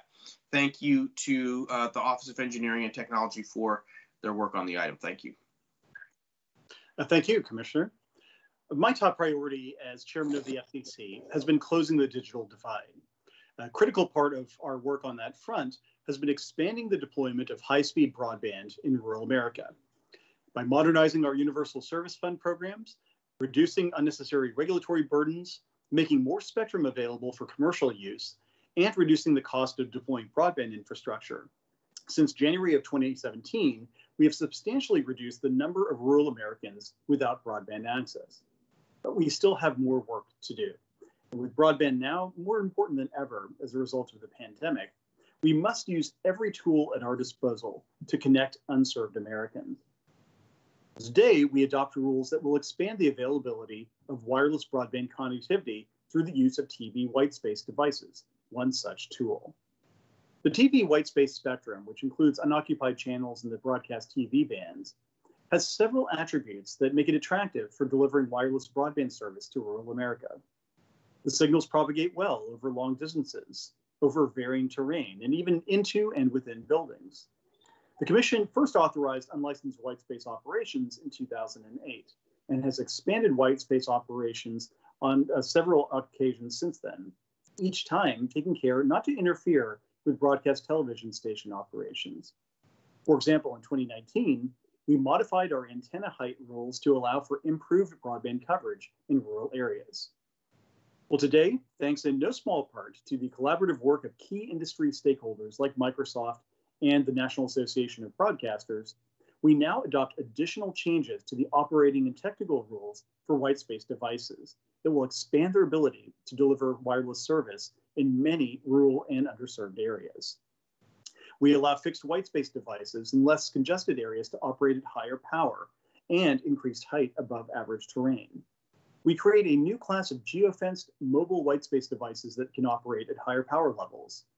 And we reform our rules to allow for the deployment of narrowband IoT whitespace devices. These rules will permit operation in smaller 100 kilohertz channels at the same maximum power level currently permitted for fixed devices.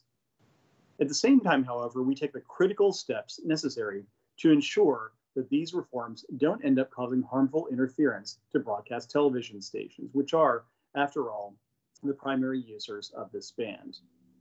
In short, we ably thread the needle, protecting the ability of broadcast TV stations to serve their communities and helping bring digital opportunity to more rural Americans and close the digital divide. Not bad for a day's work, especially after a dozen years. For all their help on this matter, I'd like to thank the staff from the Office of Engineering and Technology, the Wireless Telecommunications Bureau, the Enforcement Bureau, the Office of General Counsel, and the Office of Economics and Analytics. Great work by everybody. And with that, we'll proceed to a vote. Commissioner Riley? Aye. Commissioner Carr? Approve. Commissioner Rosenworcel? Approve. Commissioner Starks? Approve. The chair votes to approve as well. The item is adopted with editorial privileges granted as requested. Thumbs up to OET. All right, to item number 4 we go, Madam Secretary.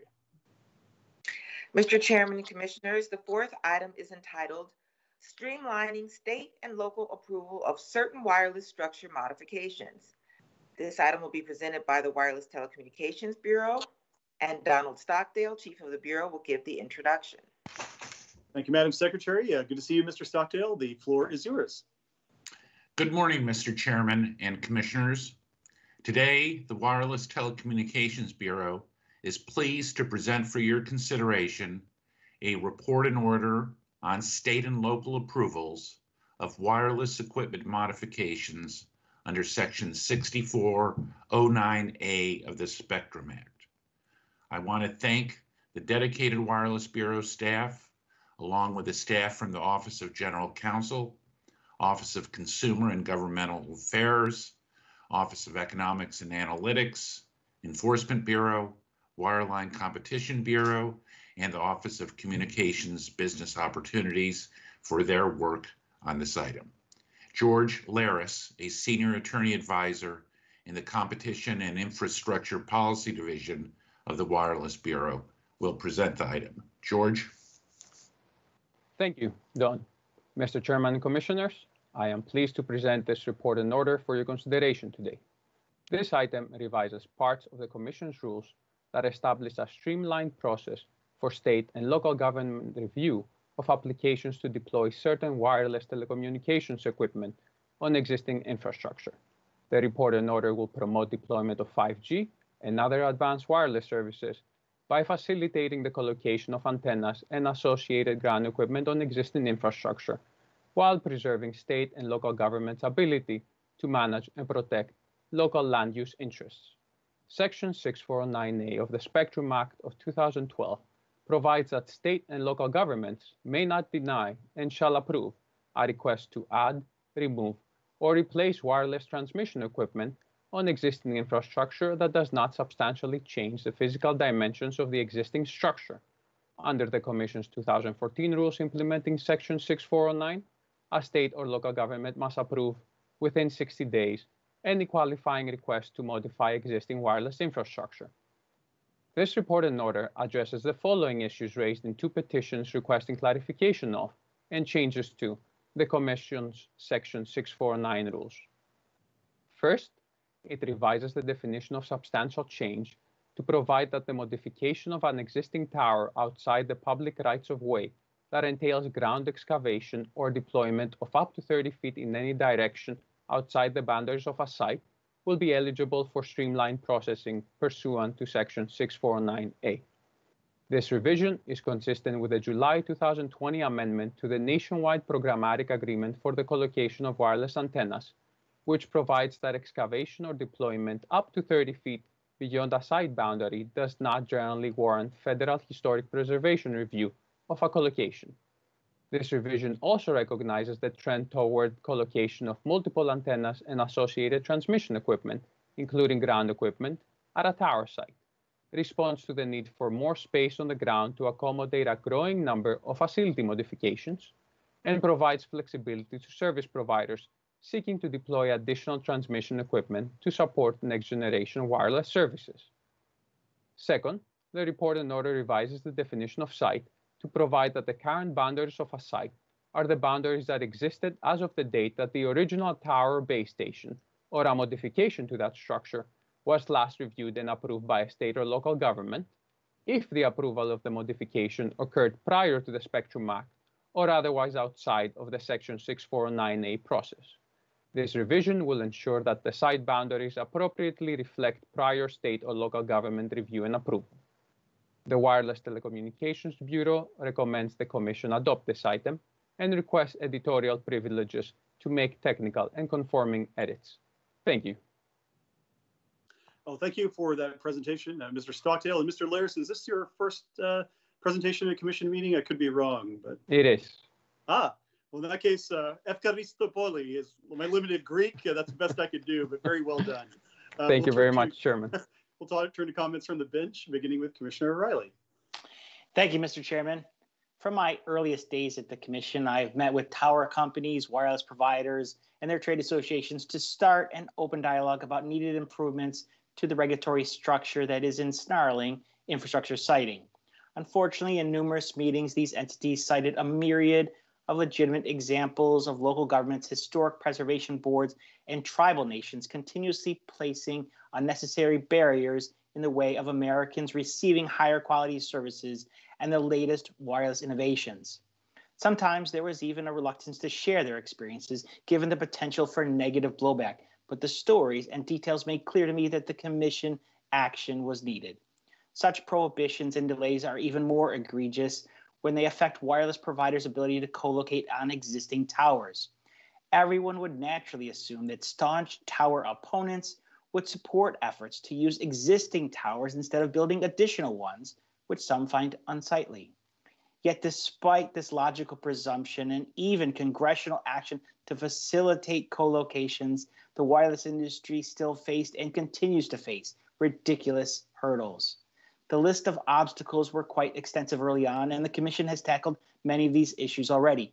But one of the problems repeatedly highlighted was obtaining approval for the compound expansion needed when a provider wanted to co-locate on a tower, whether it be for equipment cabinets or generators for backup power, long approval processes were being required to expand compounds on land already zoned for this very use. It amazes me how some can argue against today's action, repeatedly calling for and sometimes criticizing the need for greater resiliency, expansion of networks, and the deployment of FirstNet's system. Not to mention, most recognize that the deployment of 5G will require more equipment to be placed within these compounds. Although today's action could have been done earlier, I am pleased that we are finally eliminating the barriers unjustly restricting compound expansion. After having given many speeches on this topic, I appreciate this item was brought to conclusion before I depart. Well, this particular issue comes to a close, we unfortunately have failed to resolve the infrastructure-related issue that has been on the top of my list the longest, Twilight Towers. About 5,000 towers, some of which have been in existence for almost 2 decades, are available for co-locations. Alas, the Commission's plan to resolve these issues arose because the Commission's rules were unclear. It's hard to believe that some would hinder network deployment, especially at a time when everyone is relying on telecommunications services to keep in touch with loved ones, attend school, visit their doctors, and do their jobs. There is plenty of leadership blame to go around on this issue, but let's be clear. The ACHP must reverse its nonsensical decision on this matter immediately. I thank the chair. Thank you, Commissioner. Commissioner Carr. Thanks. If you've ever driven out Arlington Boulevard to where it meets DC's Beltway, chances are that your phone has checked in with a wireless tower located on Gallows Road. You might not have noticed it as you drove by because the tower has been made to be about the same height and have the same brown trunk and green branches as the trees that surround it.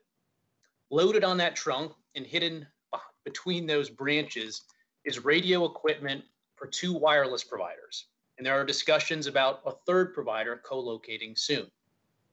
At the base of that monopine are the fiber, computing equipment, and power supply for the wireless providers, and even the local cable company to boot.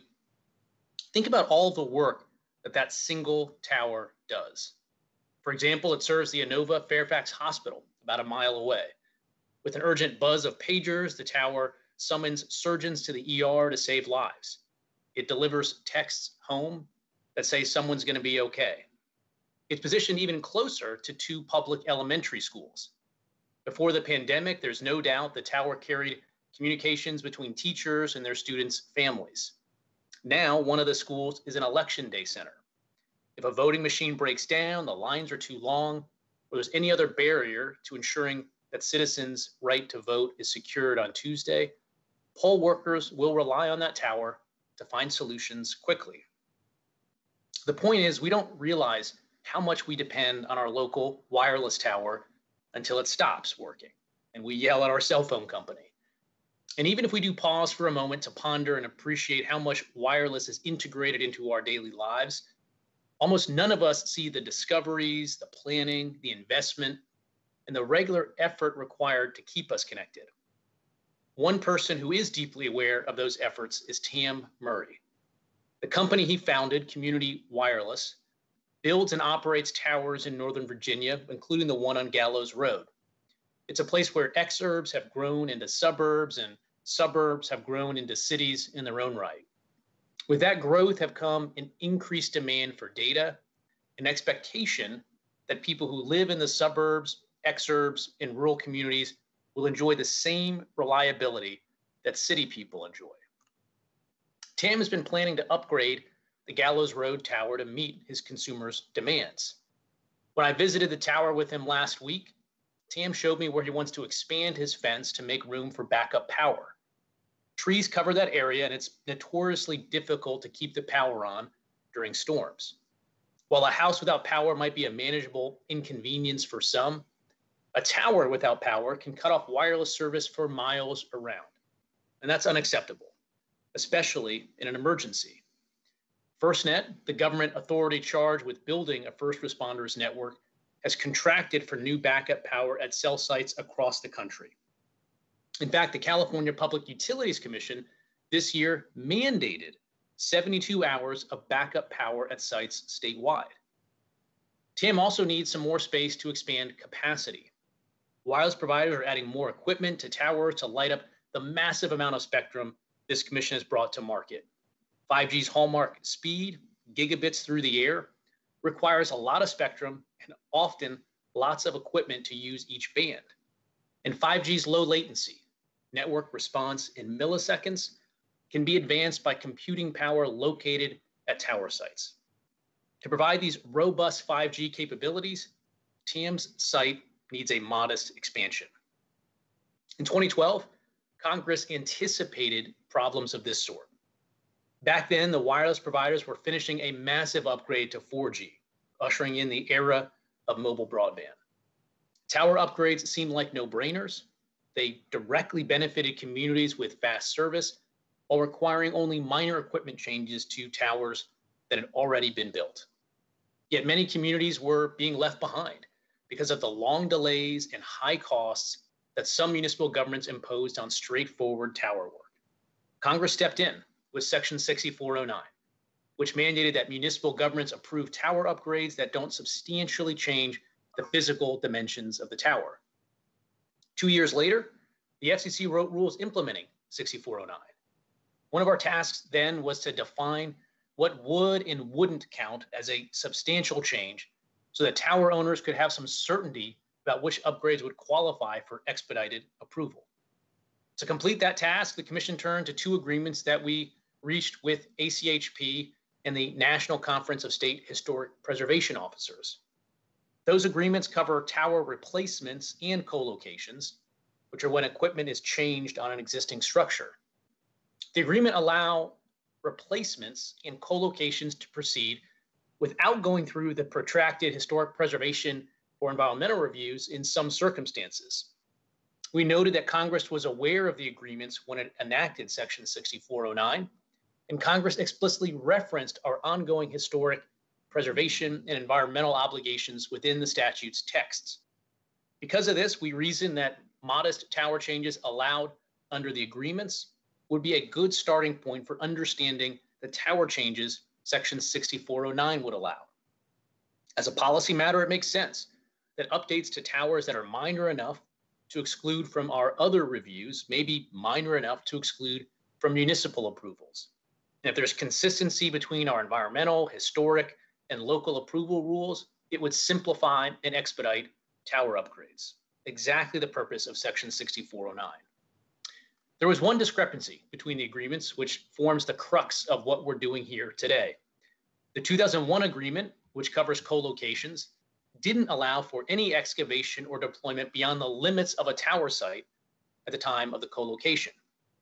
In contrast, the 2005 agreement, which covers tower replacements, allowed a tower site to be expanded up to 30 feet. When the Commission wrote its rules for Section 6409, it looked at the two agreements that had nearly identical terms except for site expansion. On that question, the Commission picked the older agreement, although without much discussion or reasoning. The discrepancy between the 2001 and 2005 agreements didn't make much sense in the first place. From an environmental and historic preservation perspective, the point of the agreements was to encourage reuse of existing tower sites instead of building duplicative ones.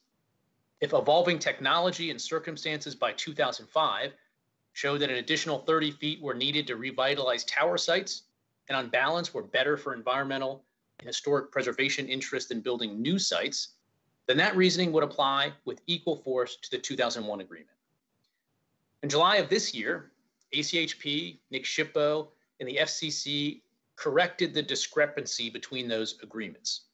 We jointly amended the 2001 agreement to allow for tower site expansion when co-locating, which brought the 2001 agreement into conformance with the 2005 one. And now that leaves us with the Commission's 6409 rules as the sole remaining outlier. Today's order finishes our work to sync the site expansion rules between the agreements in Section 6409. We will now allow 30 feet of site expansion consistently across our environmental, historic preservation, and local approval rules. From the NPRM to the published draft, and from the draft to today's version, we made a number of changes that we thought resolved outstanding issues, and were true to the balance Congress struck in Section 6409. Our definition of site reaffirms local zoning authority by marking site boundaries as those last reviewed and approved by a local government outside of the Section 6409 process. Per municipal government's requests, we now emphasize that the equipment to be deployed in the expanded site is specifically transmission equipment.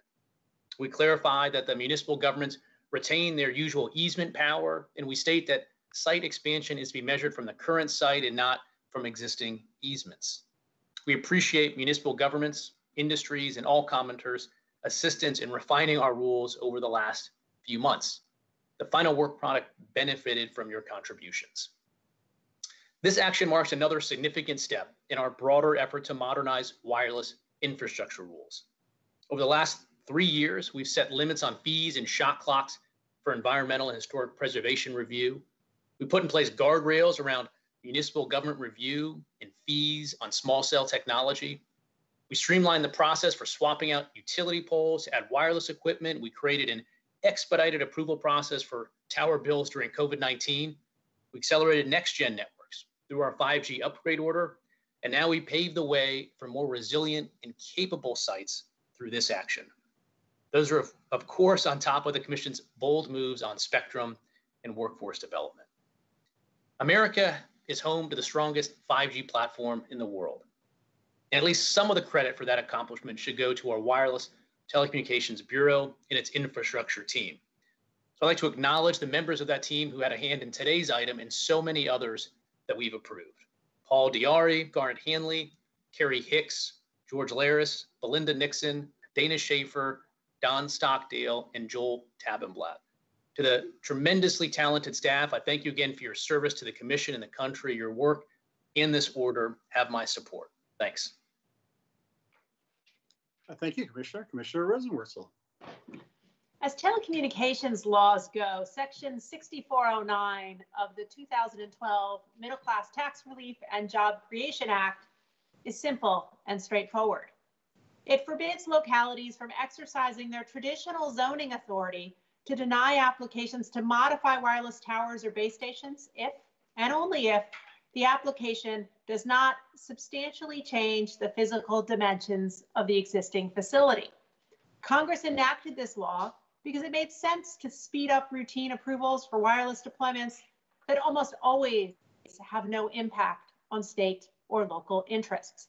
But Congress also took care to bar applications from this process that would result in substantial change to wireless towers. You know, I'm familiar with this section of the law because as congressional staff, I was in the proverbial room where it happened and I helped write it. But being there is hardly necessary. The law is clear on its face. It's also clear that the decision we make today is inconsistent with the statute. And if we continue down this road, we risk thwarting the very partnerships with local interests we need if we want to see smart cities technology truly develop. Let me explain. First, you can't square the plain language of Section 6409 with today's decision. It stretches credulity to suggest that excavation or deployment of up to 30 feet outside of the boundaries of a tower compound does not substantially change the physical dimensions of that site. 30 feet is 5 refrigerators laid out one after the other. It's half the size of a bowling lane. It's about 1/5 of the way up the Leaning Tower of Pisa. You can't tell me that construction of this size does not substantially change the physical dimensions of a site. The Federal Communications Commission used to acknowledge this too. When the agency first interpreted Section 6409 in 2014, it concluded that excavation outside of the current site of a tower was a substantial change. That didn't mean that a wireless provider could not expand an existing site, not at all. It just meant that those applications would be approved in the normal course, subject to regular state and local review. Our rationale for changing direction today doesn't stand up to legal scrutiny. The agency acknowledges that in its decision in 2014, it drew guidance from similar language in the nationwide programmatic agreement of the co-location of wireless antennas, or better known as the co-location MPA. It then relies on the fact that the colocation NPA was amended recently to exclude excavations of up to 30 feet from the definition of substantial change, to suggest the FCC can do the same here. But this is comparing apples to oranges. The colocation NPA addresses the review process under Section 106 of the National Historic Preservation Act. It says absolutely nothing about Section 6409 of the Middle Class Tax Relief and Job Creation Act. Whatever changes have been made to the colocation NPA, the FCC cannot expand the scope of Section 6409 without authority from Congress to do so. Second, when we proceed like this, we create genuinely unhelpful friction between state and local interests who have filed en masse in this proceeding to protest how this agency is diminishing their authority.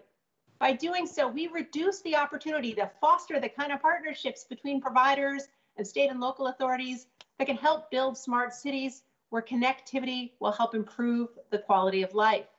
That can mean everything from adaptive traffic signals to increased energy efficiency, to improve waste management, to more data-driven problem solving in real time. But we won't get there anytime soon if this agency keeps reading the statute in a way that leaves state and local authorities aggrieved that they lack a say in what is being built in their own backyard. We need a way forward that speeds the review of essential facilities and makes cities and states partners and not adversaries in the process. I think we are creative enough to develop one, but this isn't it. I dissent. Thank you, Commissioner. Commissioner Starks. Thank you, Mr. Chairman. It has been well over 7 months since COVID-19 first hit the United States, even as more than 225,000 people have died from the pandemic and unemployment has hit record highs.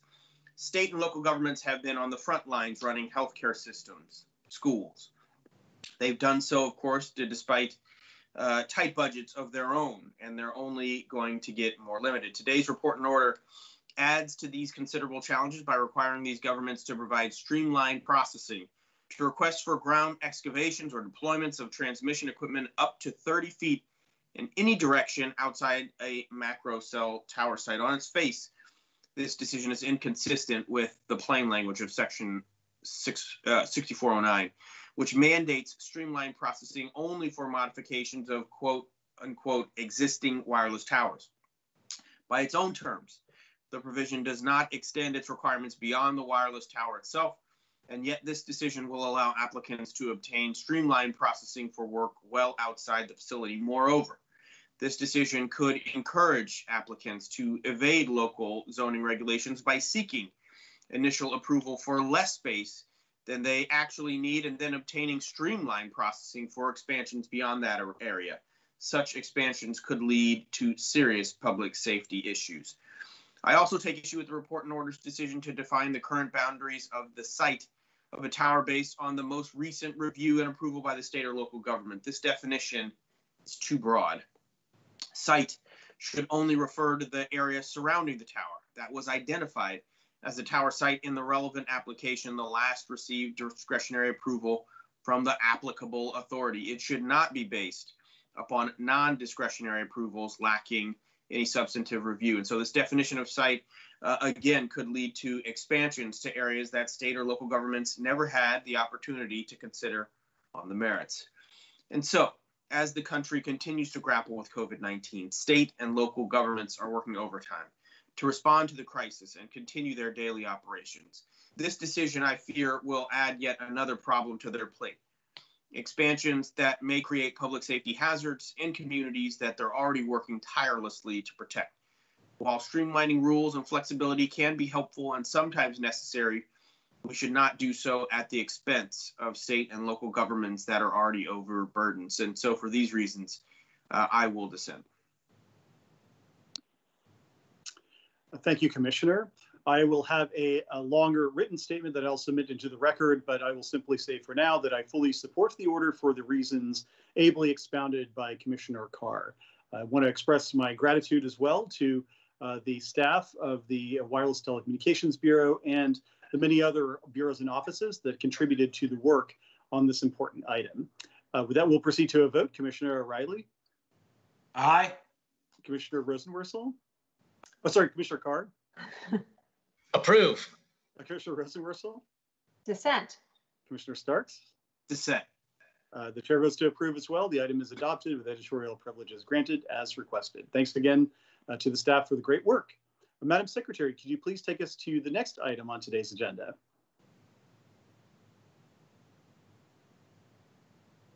Oh, Madam Secretary, I think you might be muted. Sorry.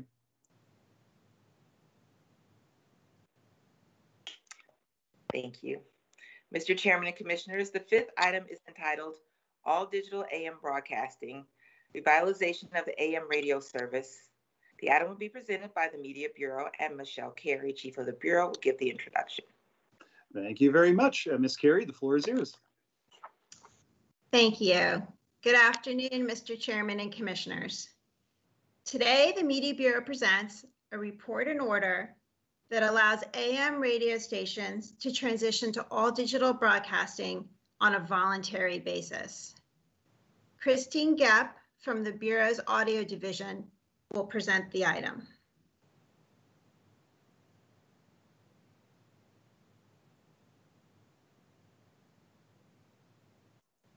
Sorry, Ms. Gepp, I think you're muted. Sorry. You're muted. Yeah.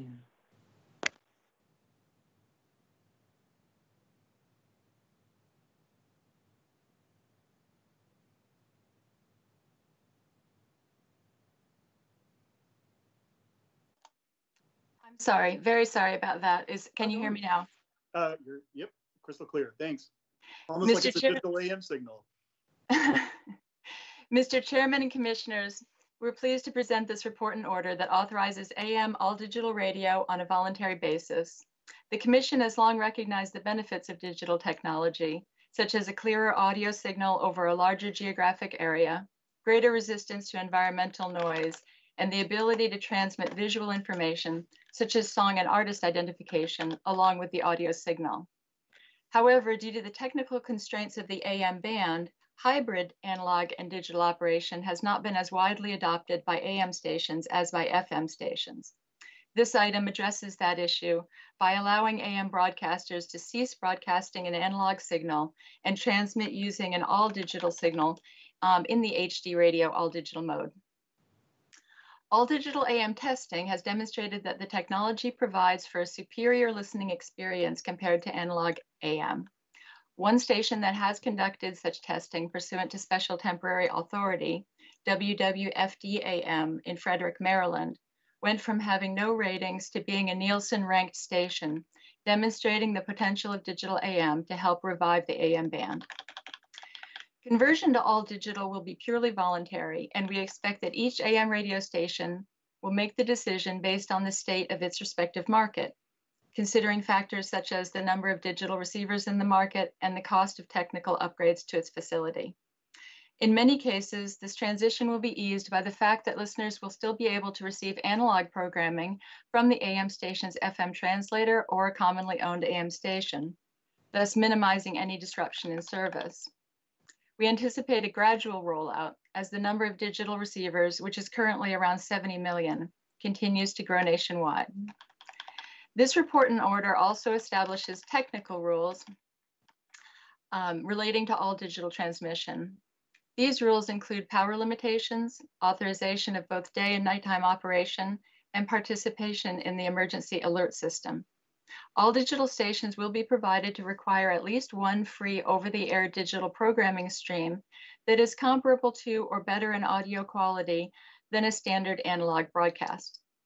The report and order also requires that all digital stations avoid causing interference to other stations as currently defined in the rules, and sets forth procedures to remediate any such interference that occurs. Finally, the report and order requires stations converting to all digital to notify both the Commission and its listeners 30 days prior to any conversion. The Media Bureau recommends that the Commission adopt this report and order and requests editorial privileges to make any necessary technical or conforming edits. Thank you. Thank you for the presentation. We'll now turn to comments from the bench, beginning with Commissioner O'Reilly. Thank you, Mr. Chairman. No statement from me, just make a couple points real quick. This item provides a voluntary option for AM broadcasters who face tremendous difficulty during this pandemic. I certainly appreciate that we decline to insert a particular standard in our rules. Has been my complaint in the past and other proceedings, and I really appreciate that we didn't do it here. And so I think so, and we'll support the item. Thank you, Commissioner. Commissioner Carr. Just want to echo Commissioner O'Reilly's points in thanking the team for their hard work on this item. It has my support. Thank you. All right, moving right along, Commissioner Rosenworcel. In a world with so many ways to listen, there's still something special about a signal in the air. Radio, and AM radio in particular, has long played a role beyond just informing and entertaining. It has created communities and anchored people to place. That capacity for localism is still what makes the medium distinct. It is what gives it the ability to shine when so much other audio content is available. Today's decision provides the AM band a bit more opportunity to glow. That's because in light of the growing interference issues with the band, we offer licensees the opportunity to transition to digital service. In doing so, we let stations decide if all digital is right for them and the listeners they serve. We recognize the right receivers may not be ubiquitous and that moving from analog to digital format may fracture audiences. So we allow licensees to choose the way forward without mandates that impose widespread costs on consumers. This is a prudent approach and it has my support. Thank you, Commissioner. Commissioner Starks. Yes, no statement from me. Thank you so much to the team for their hard work on this important initiative. Thank you. Thank you, Commissioner. I'll have a longer statement myself for the record, but for now, let me just say that making this transition to all digital gives a unique opportunity to AM broadcasters who've done such a great job over the year to better reach their listeners. It's better audio quality, better coverage, whether analog or hybrid. And so the decision to convert to all digital, as has been mentioned, will be voluntary. AM broadcasters can decide how best to adapt their service to meet the needs of the listeners and their markets. And we will require AM broadcasters who do this to give listeners advance notice. So any transition will be consumer friendly. And so in short, what we're doing today is enabling AM broadcasters on the commercial AM radio side, which is a service that turns 100 years old just next week, as a matter of fact, to compete in an increasingly digital media landscape. And hopefully that will presage another century of excellent service for AM radio. Thanks to the Media Bureau, the Public Safety and Homeland Security Bureau, the Office of Communications Business Opportunities, the Office of Economics and Analytics, and the Office of General Counsel. And I also want to thank my friend Ben Downs of Bryan Broadcasting. He hosted me at his AM radio station in College Station, Texas, a few years ago, and among other things, planted a bug in my ear about this idea. I'm really glad that he and other dedicated advocates like him have so ably pushed this cause and so patiently done so. He firmly believes of AM radio, as Freddie Mercury aptly said in the 1984 Queen hit, Radio Gaga, you had your time, you had your power, you've yet to have your finest hour. I certainly hope that's true as well for radio. So with that, we'll proceed to a vote on the item. Commissioner O'Reilly. Aye. Commissioner Carr. Approve. Commissioner Rosenworcel. Approve. Commissioner Starks. Approve. And I will vote to approve as well. The item is adopted. Thanks so much to the media. Oh, with editorial privileges granted as requested. Thanks to the Media Bureau for the work. Madam Secretary, to item number 6 we go on today's agenda.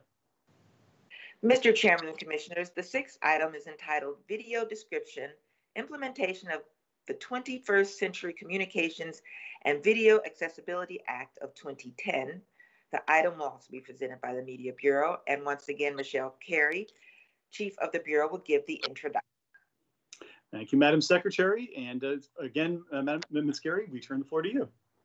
Thank you.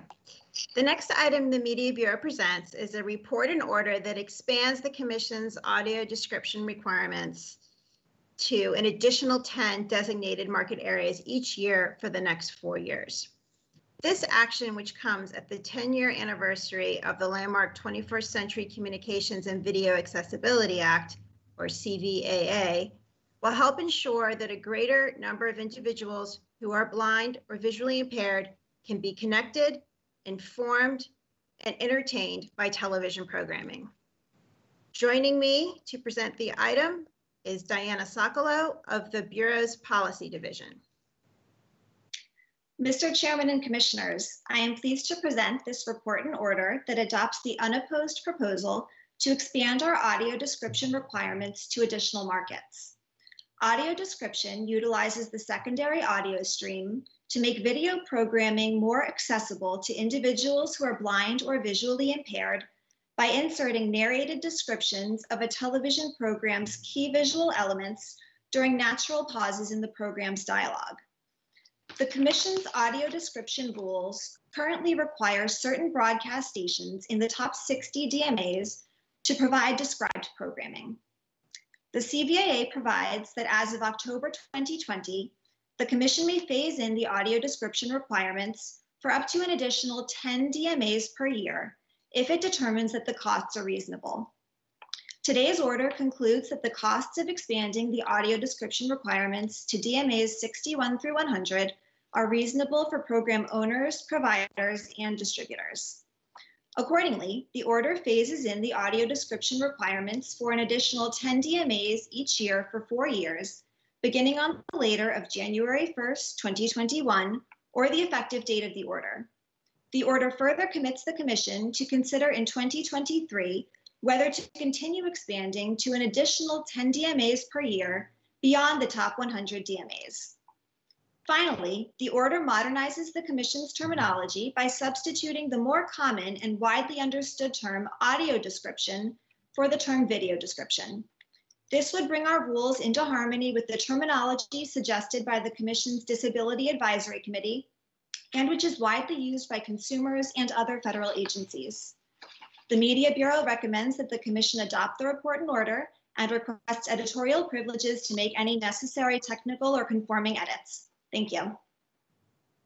Thank you very much for that compelling presentation. I will now turn to comments from the bench, beginning with Commissioner O'Reilly. No statement from me, Mr. Chairman. Okay, Commissioner Carr. No separate statement. Thank you so much to the team for your work on this. Appreciate it.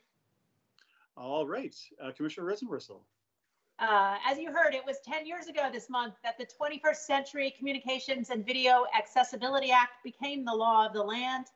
I remember the day the bill was signed. That's because I was in the room, deep in the audience, present because I had the privilege of working on this legislation when I served as counsel to the United States Senate Committee on Commerce, Science, and Transportation. The glory of that day stays with me now. That's because this legislation was a big deal. It built on the foundation of the Americans with Disabilities Act. It helped pry open opportunity in the digital age by expanding access to technology for millions with disabilities. There's another reason that the glory of that moment lingers. At the signing ceremony, I sat near Stevie Wonder, who helped champion this legislation, so this was a good day. But what's better still is that the FCC is still at it. A decade in, and we are still using this law to expand access and improve opportunities for those with disabilities. Today, in fact, we are extending the agency's audio description requirements to an additional 10 markets every year for the next 4 years. So what does this mean? This technology makes video accessible to individuals who are blind and visually impaired by inserting narrative descriptions of key visual elements in television programming. So with audio description, those with vision loss no longer miss facial expressions, visual jokes, or critical scene changes. It makes more video content available to more of us and builds on the groundwork laid by the 21st Century Communications and Video Accessibility Act. As a result, it has my support. Thank you, Commissioner. Commissioner Starks. Yes, thank you. No separate statement from me, but deeply appreciate this hard work on something so important. So thank you to the team. Aptly said, Commissioner, and I too will have a statement for the record, but in the interest of time, I will forego it and simply thank the staff for the great work on this important issue. Audio description is one of the many areas in which the Commission is determined to make all of these technologies accessible to those with disabilities. And on each and every one of those initiatives, just know that you have our full support, certainly in concept and in this case in practice. So thank you again, and we'll go to a vote. Commissioner O'Reilly. Aye. Commissioner Carr? Approve. Commissioner Rosenworcel? Approve. Commissioner Starks? Approve. And the chair votes to approve as well. The item is adopted with editorial privileges granted as requested. Thanks for all the great work. Madam Secretary, to the next item we go. Mr. Chairman and Commissioners, the 7th item on your agenda will be presented by the Wireline Competition Bureau and is entitled modernizing, unbundling, and resale requirements in an era of next generation networks and services. Chris Monteith, Chief of the Bureau, will give the introduction.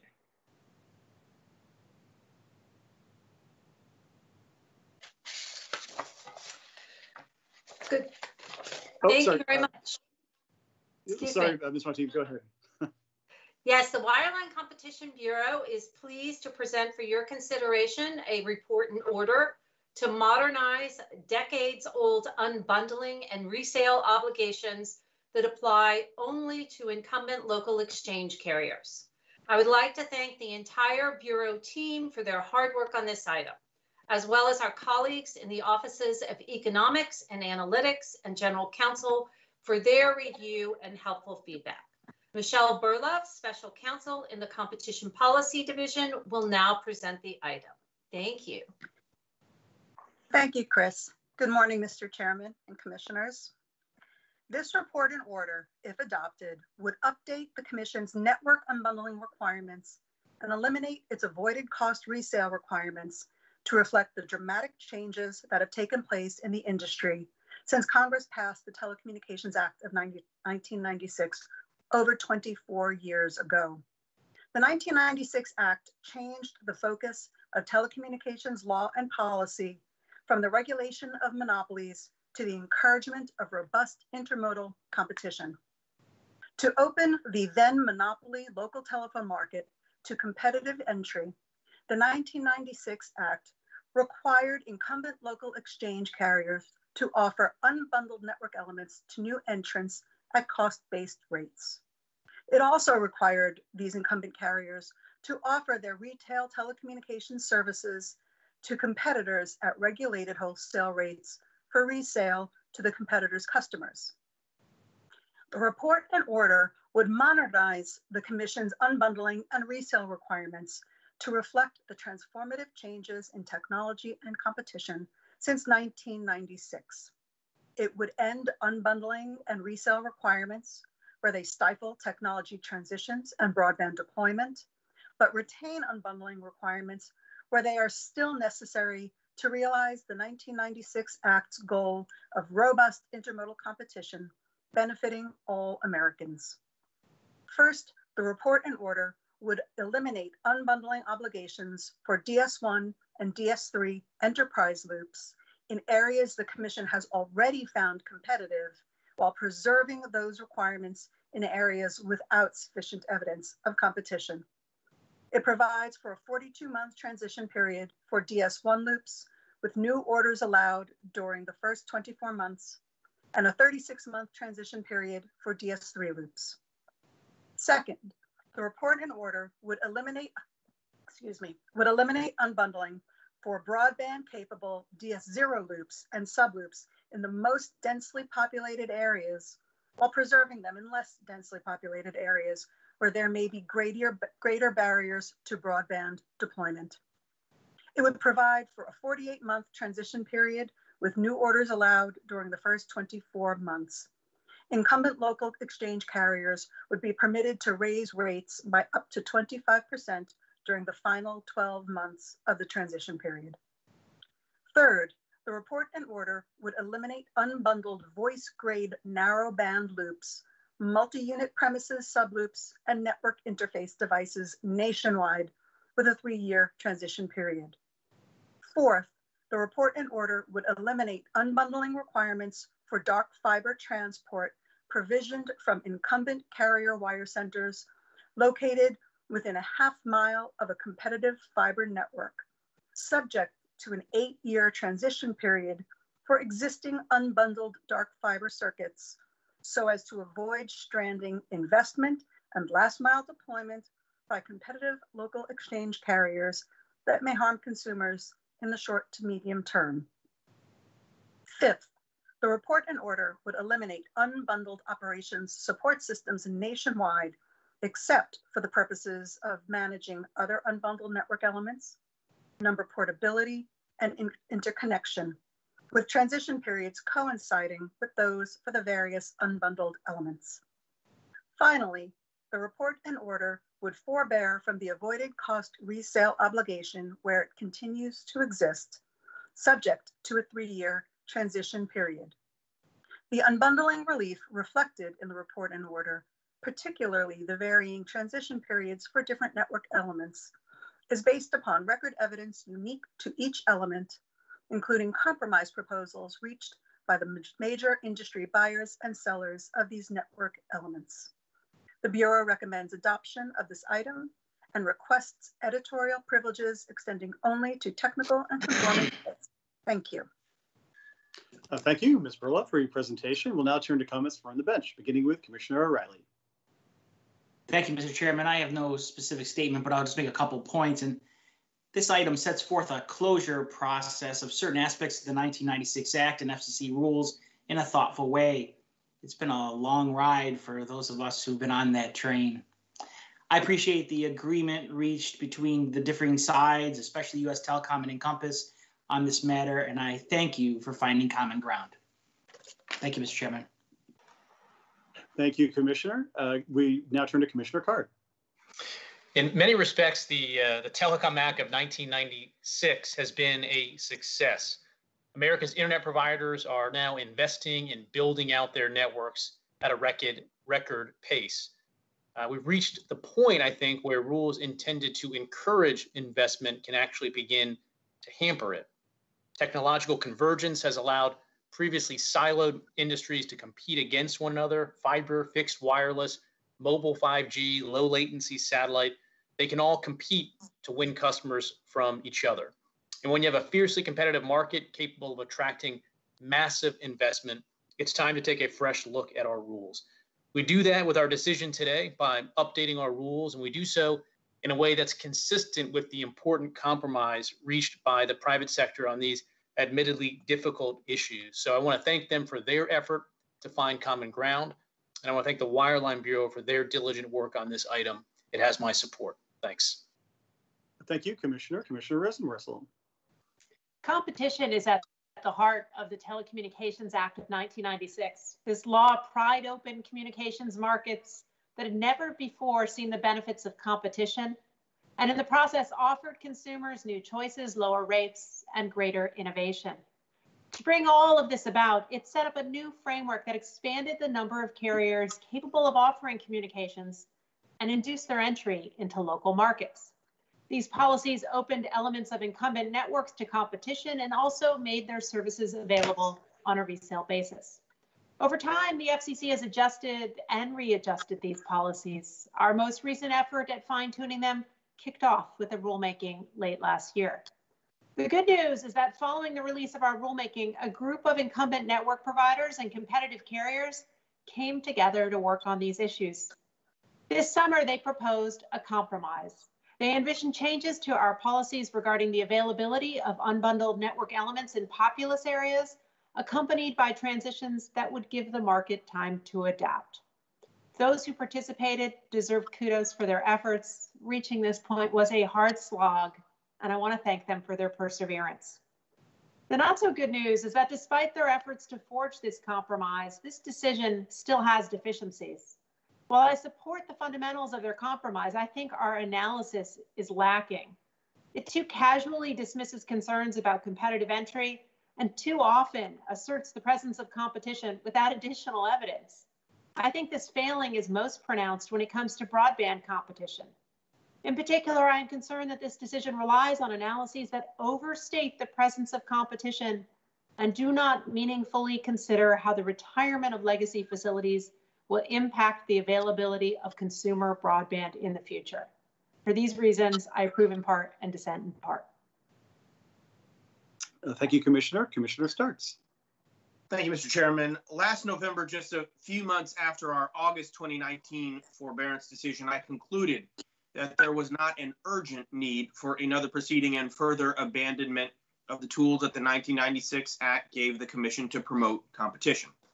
I argued then and still believe that it would have been better to take more time to let the competitive consequences of our previous forbearance orders play out before moving forward with further deregulation. Despite those reservations, I recognize the many, many hard months of work that went into the compromise proposals offered in this proceeding by U.S. Telecom, Encompass, and many of their members. In recent years, simply participating in various forbearance proceedings has placed significant burdens on many smaller providers, and I understand the desire of all the parties involved to create some certainty for the coming years, and I deeply respect the parties' judgment that the trade-offs reflected in the compromise are well worth it. I am pleased to approve the parts of today's decision that adopt the U.S. Telecom and Encompass compromise proposals. At the same time, I continue to believe that further deregulatory action should be based on rigorous data, collection, reasoned analysis, and a careful look back at the results of the Commission's recent deregulatory actions. Not every change in the market or new technological development means that our pro-competition rules have become outdated, or irrelevant.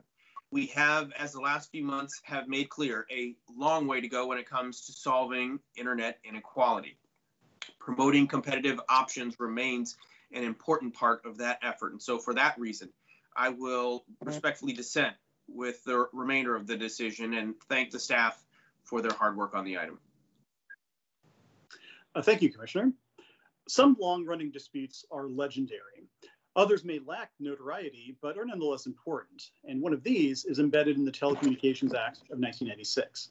That landmark law marked a transition of our nation's communications law from the regulation of monopolies to the encouragement of robust competition.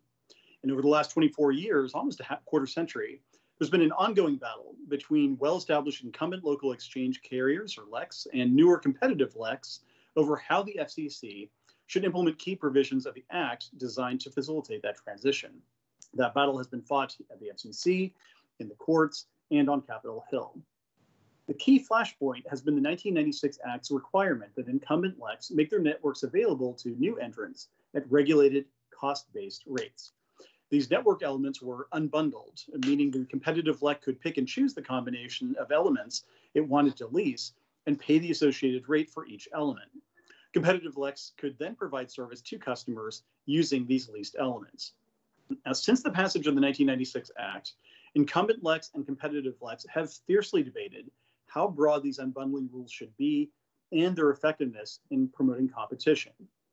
And given this contentious history, which I've had a chance to see firsthand, having sat through the 2002 Supreme Court argument over the total element long-run incremental cost, if memory serves me correctly, it is nothing short of remarkable that incumbent LECs and competitive LECs on their own have reached a compromise this year on the way forward with respect to our unbundling rules. And the rules that the Commission adopts today largely reflect that compromise.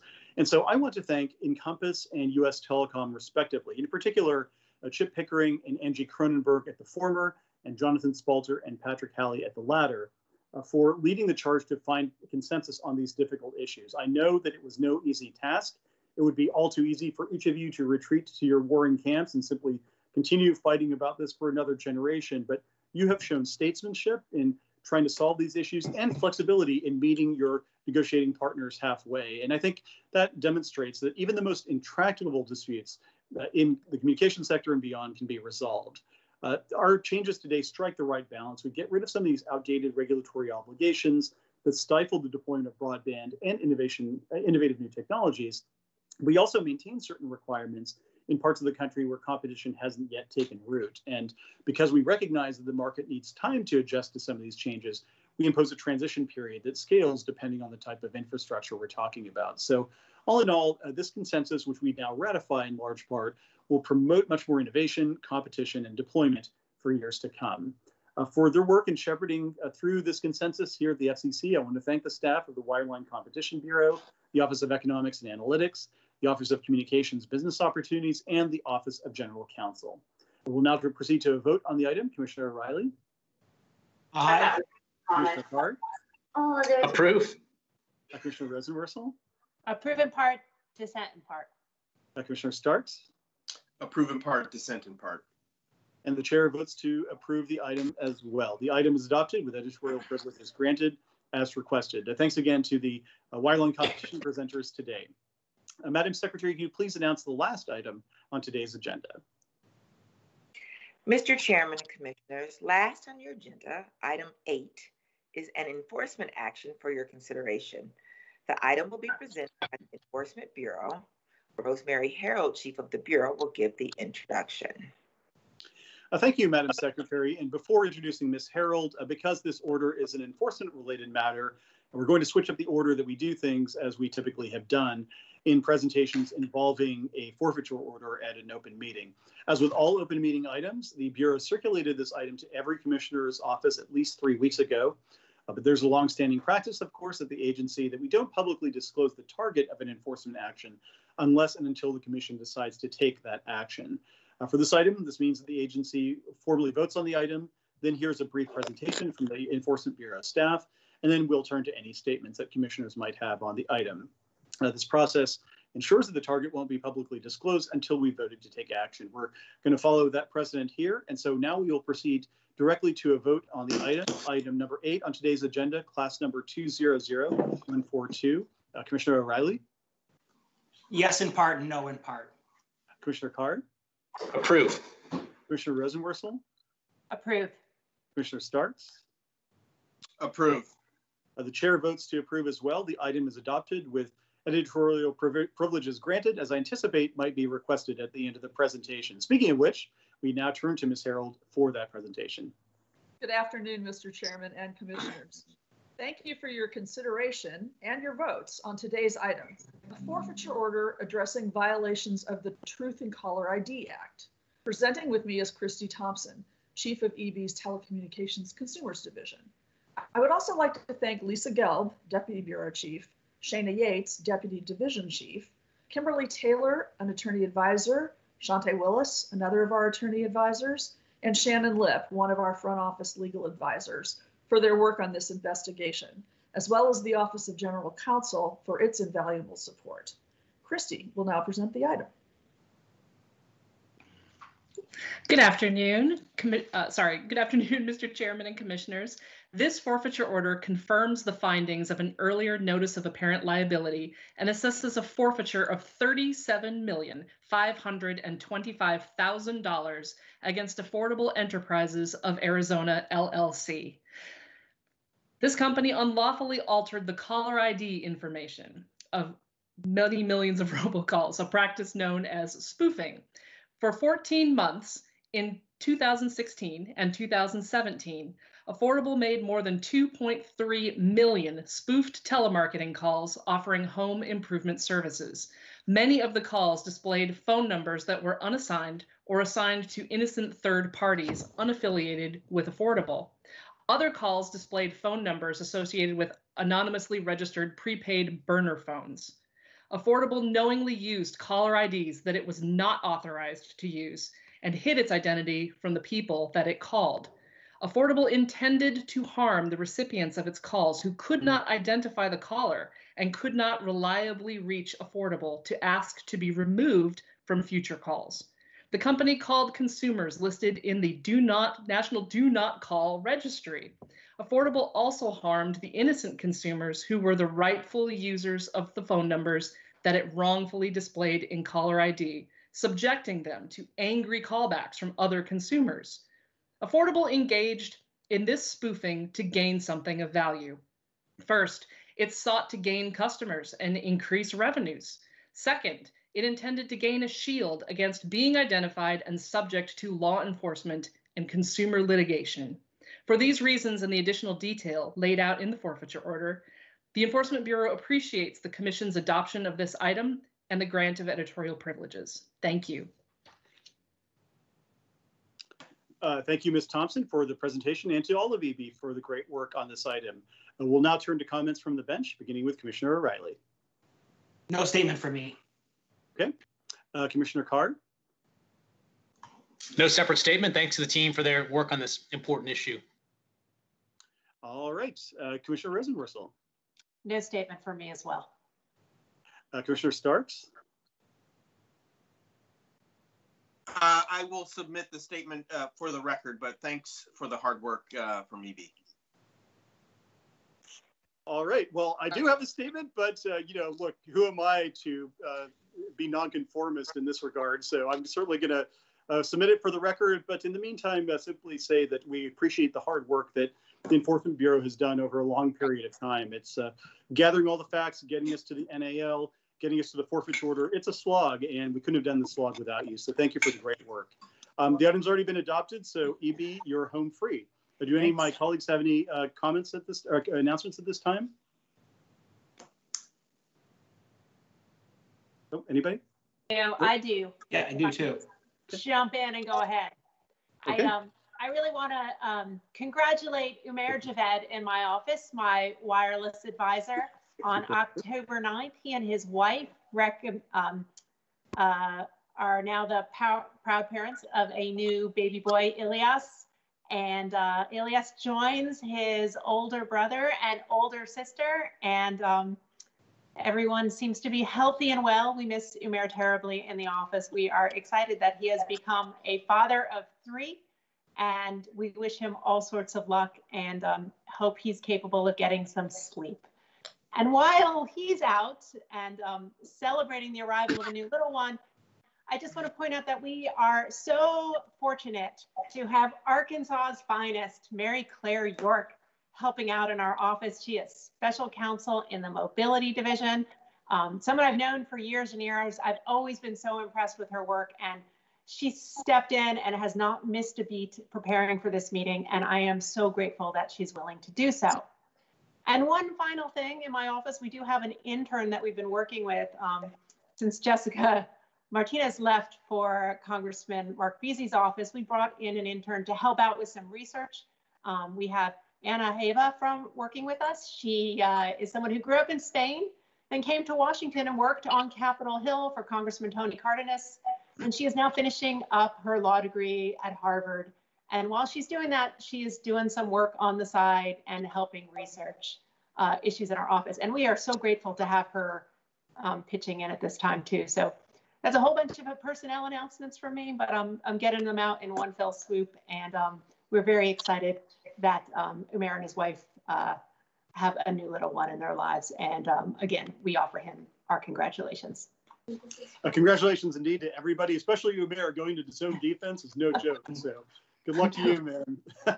Commissioner O'Reilly, I think you had. Yes, I did. Thank you. And congrats to Umair and his family. I've only got 2, and so 3 is a whole different level that I couldn't handle. And congrats to Mary Claire, who I know from my time on the Hill as well. A wonderful person. I know her and her husband many years ago. I only bother everyone to announce a departure from my office. Vonda Walker, she is the first, but probably won't be the last departure. I want to thank her for her work. She was the first and friendly face you saw in my office when we could actually meet in person. She provided immense and valuable work to my team and is such a great person and will do wonderful work going forward. And so I want to thank her and wish her well in the future. That's all I have. Thank you, Mr. Chairman. Thank you, Commissioner. I've got a few announcements of my own as well.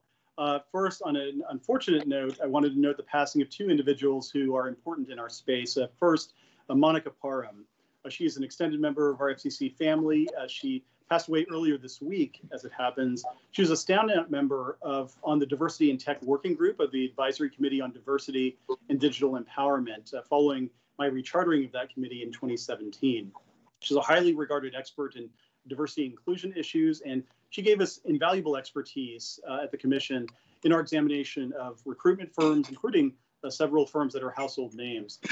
That committee has really done a lot of work, including publishing the 2019 Tech Diversity Best Practices Report in June of 2019. And because of Monica's steady hand and her knowledge of the industry, that report is pretty comprehensive. It includes the most up-to-date thinking and some recommendations on ways we can improve diversity and inclusion in the tech sector. So we're very proud and grateful to have had the chance to benefit from Monica's expertise and express our condolences to her loved ones and her friends, including those at the Commission and on the Diversity Committee.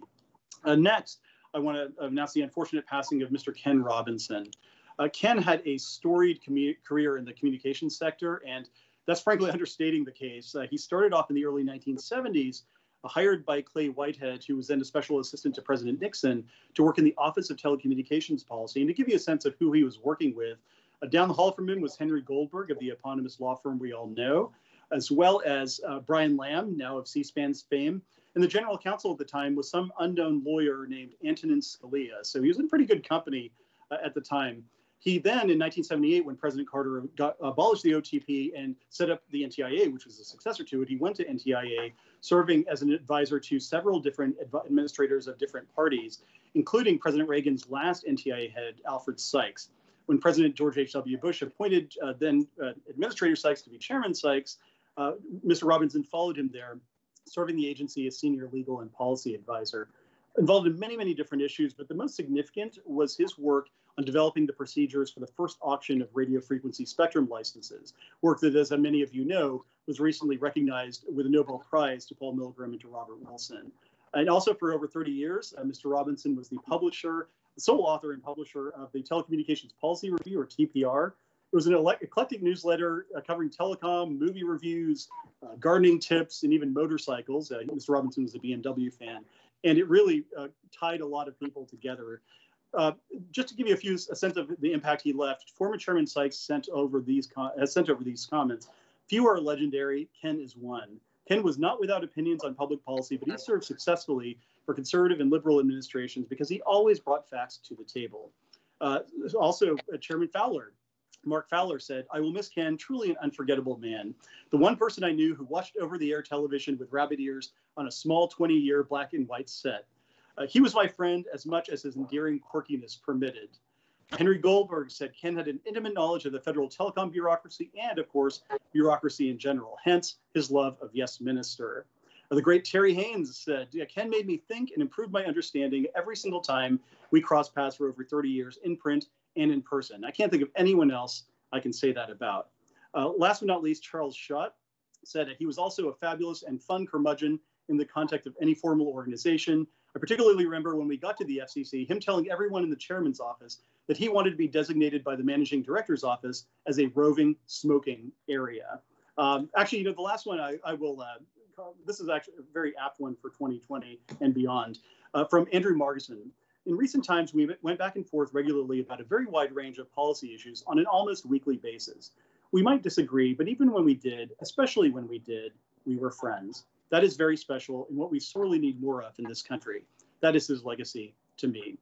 To Ken's friends and family, we appreciate his service to the commission and to the country, and we express our deepest sympathies to all of you. On to a happier note, we do have a few additions to the office of the chairman. First, and I was receiving some requests about whether this intern would appear or not. She is with me actually in the office today, and that is Ginger the Bulldog. She arrived a couple of weeks ago, and she's already off to a fast start, tweeting at a lot of Bulldog, as you might have seen. I can't control these kids these days on social media, but she's been a great addition to the office, increasing the morale of the office, occasionally adding a few little touches here and there on the floor, but that's to be expected. So we're very happy that Ginger is with us today. And my son, Alexander, there too. Hi. Who last appeared at a commission meeting in 2014 when he was 2.5 years old. So how about that? Slate Herman also is an intern in our office. Slate hails from my home state of Kansas. He grew up in northern Colorado. He received his undergrad degree from Grand Canyon University in Phoenix, Arizona, where he was a student body president. He's now in his third year at the University of Colorado Law School. He's interested in the intersection of cybersecurity and national security, pretty hot topic, and hopes to work in government service after graduation, which we, of course, encourage. During the pandemic, Slate's picked up the fine sport of pickleball, and he's taken up the hobby of smoking meats. To be young. And of course, he has the most important qualification for working in OCH. He's a Chiefs fan. Good work, Slate. Next is Evelyn Johns. Evelyn is a Northern Virginia native. She graduated from Stanford, where she majored in international relations, focusing on Europe, Russia, and international security, thereby greatly disappointing her parents, who thought that she would be an engineer. Just be glad they didn't think you were going to medical school, Evelyn. I can tell you all about that. Anyway, she ignored all of the advice from her senior fellows in policy and decided to start studying for the LSAT and apply to law school. As she puts it, she is currently a 2L at the, quote, Zoom School of Law. Oh, sorry, I mean George Mason University's Antonin Scalia Law School. Before COVID, she enjoyed playing tennis, hiking, and traveling, and now she enjoys doing FCC-related research. Last but not least is Alexander Krupicki. Alexander is a native of Springfield, Massachusetts, the home of basketball. He received his undergrad degree in electrical engineering from the University of Virginia, and he's currently a law student in his final year at George Mason Law School, where he says he's currently not getting enough sleep. He's fluent in Polish, so This is my one chance to try out my one Polish phrase, mówisz po polsku? I think that's right. Do you speak Polish? Which I don't, except for that. And he has a wide range of interests, including fencing and Japanese bonsai. We have a lot of polymaths in the office on a temporary basis, as you can see. So grateful to have all of them with us, and also want to remember those, as I mentioned, who have passed. Madam Secretary, with that, if my colleagues don't have any other announcements, can you announce the date of the next FCC agenda meeting? The next agenda meeting of the Federal Communications Commission is Wednesday, November 18th, 2020. All right, and with that, we are adjourned. Stay well, everybody. See you later.